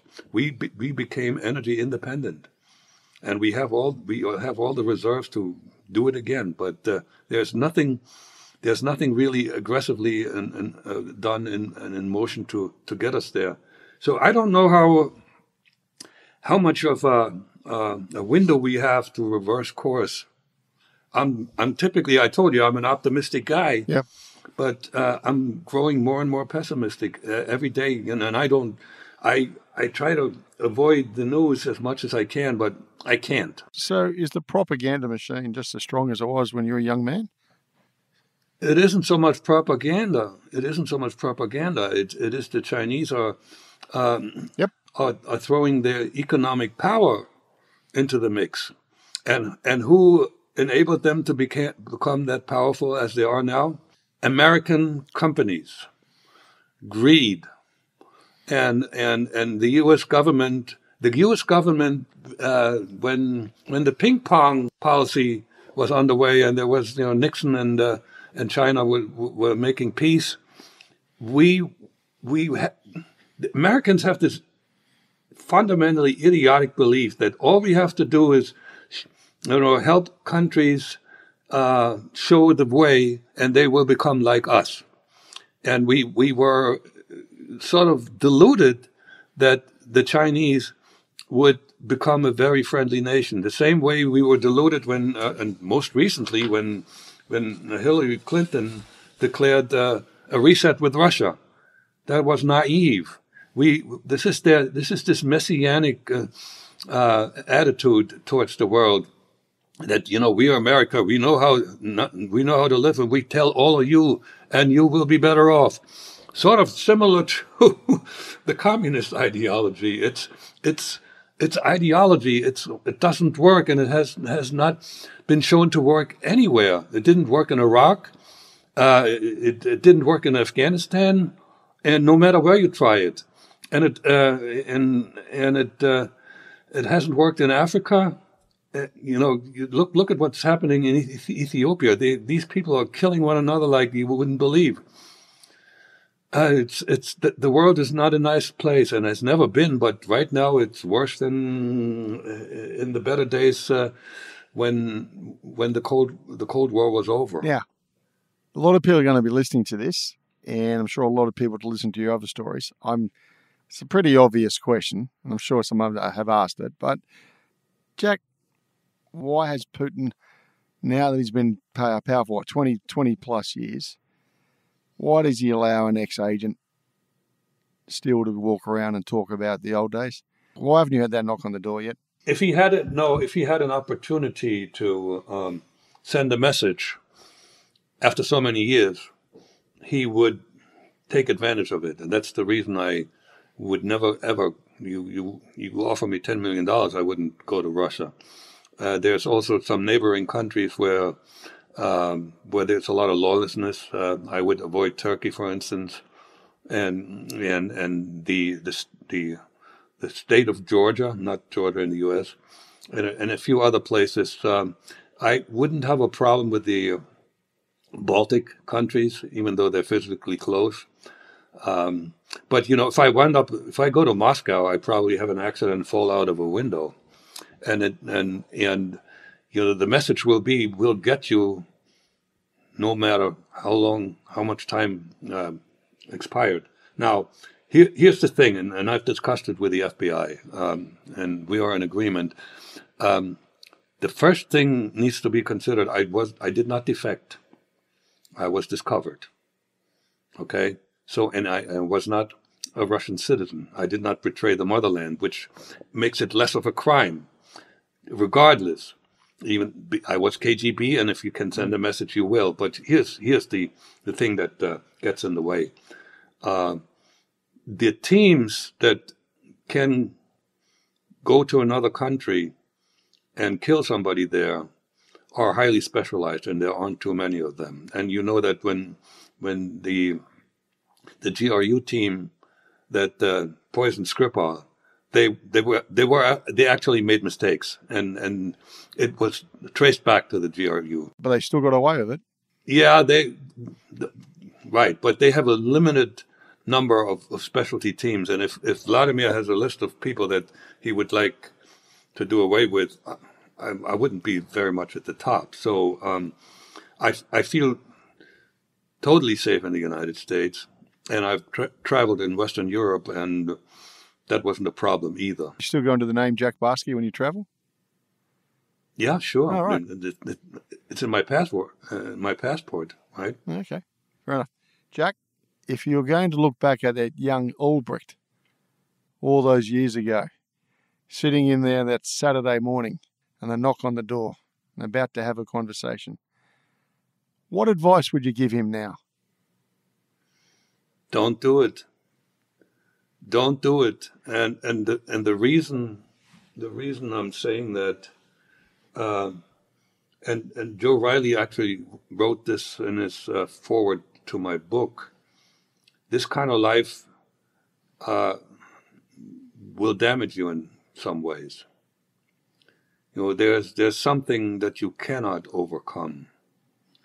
Like a minor thing, I get extremely nervous when somebody knocks on my door. When they ring the bell, it's different. When there's a knock, I like, oh, what? And the other thing that I should admit, the moment I stepped on the territory of the United States, that was, Chicago, I was extremely tense, and I wanted to go to sleep in the worst way. And I had bought a bottle of Johnny Walker Red at the airport, free of... duty free. What is it called? Yeah. And I went to my hotel room, and I drank half of it. I put myself into a coma. I mean, not literally, but, I had a comatose-like sleep and woke up with a huge headache. But from that point on, I thought I needed alcohol to go to sleep. And I became a high-functioning alcoholic. I mean, I never missed a day at work. Never. No. And I didn't go to work with, smelling like this, but it was the habit in the evening. Well, that's not good for you. It took a lot of effort to get this under control. So don't do it. And the other thing is, I have friends now that are in their late 40s, early 50s, and they're really, really good friends and good people, and we meet, and I tell them that you are about 30 years ahead of me in terms of becoming who you could become. So it took me 70 years to get to a point where I think I'm there. I think I learned all my lessons, and I feel really comfortable in my own skin. That was not the case. So there was a long period when I didn't know who I was, and when I really and when you don't know who you were, you rely on the opinion of other people. But that's not a good thing, because you become a people pleaser, and you tell people what they want to hear. So I'm not there anymore. I can speak the truth in love. One thing I also learned is not be negative anymore. It is illogical to issue negative signals, because when you issue negative signals, you get negative signals back, and that is fundamentally self-destructive. Now that took me a while to. So I'm really there now. I talk with folks all the time, and they listen to what I'm saying. Younger people, they're saying, "Oh man, that sounds interesting," and that detour cost me many good years. Well, Jack, this has been one of the most interesting discussions I've ever had. Thank you very much for your time. And on that, you have been listening to No Limitations.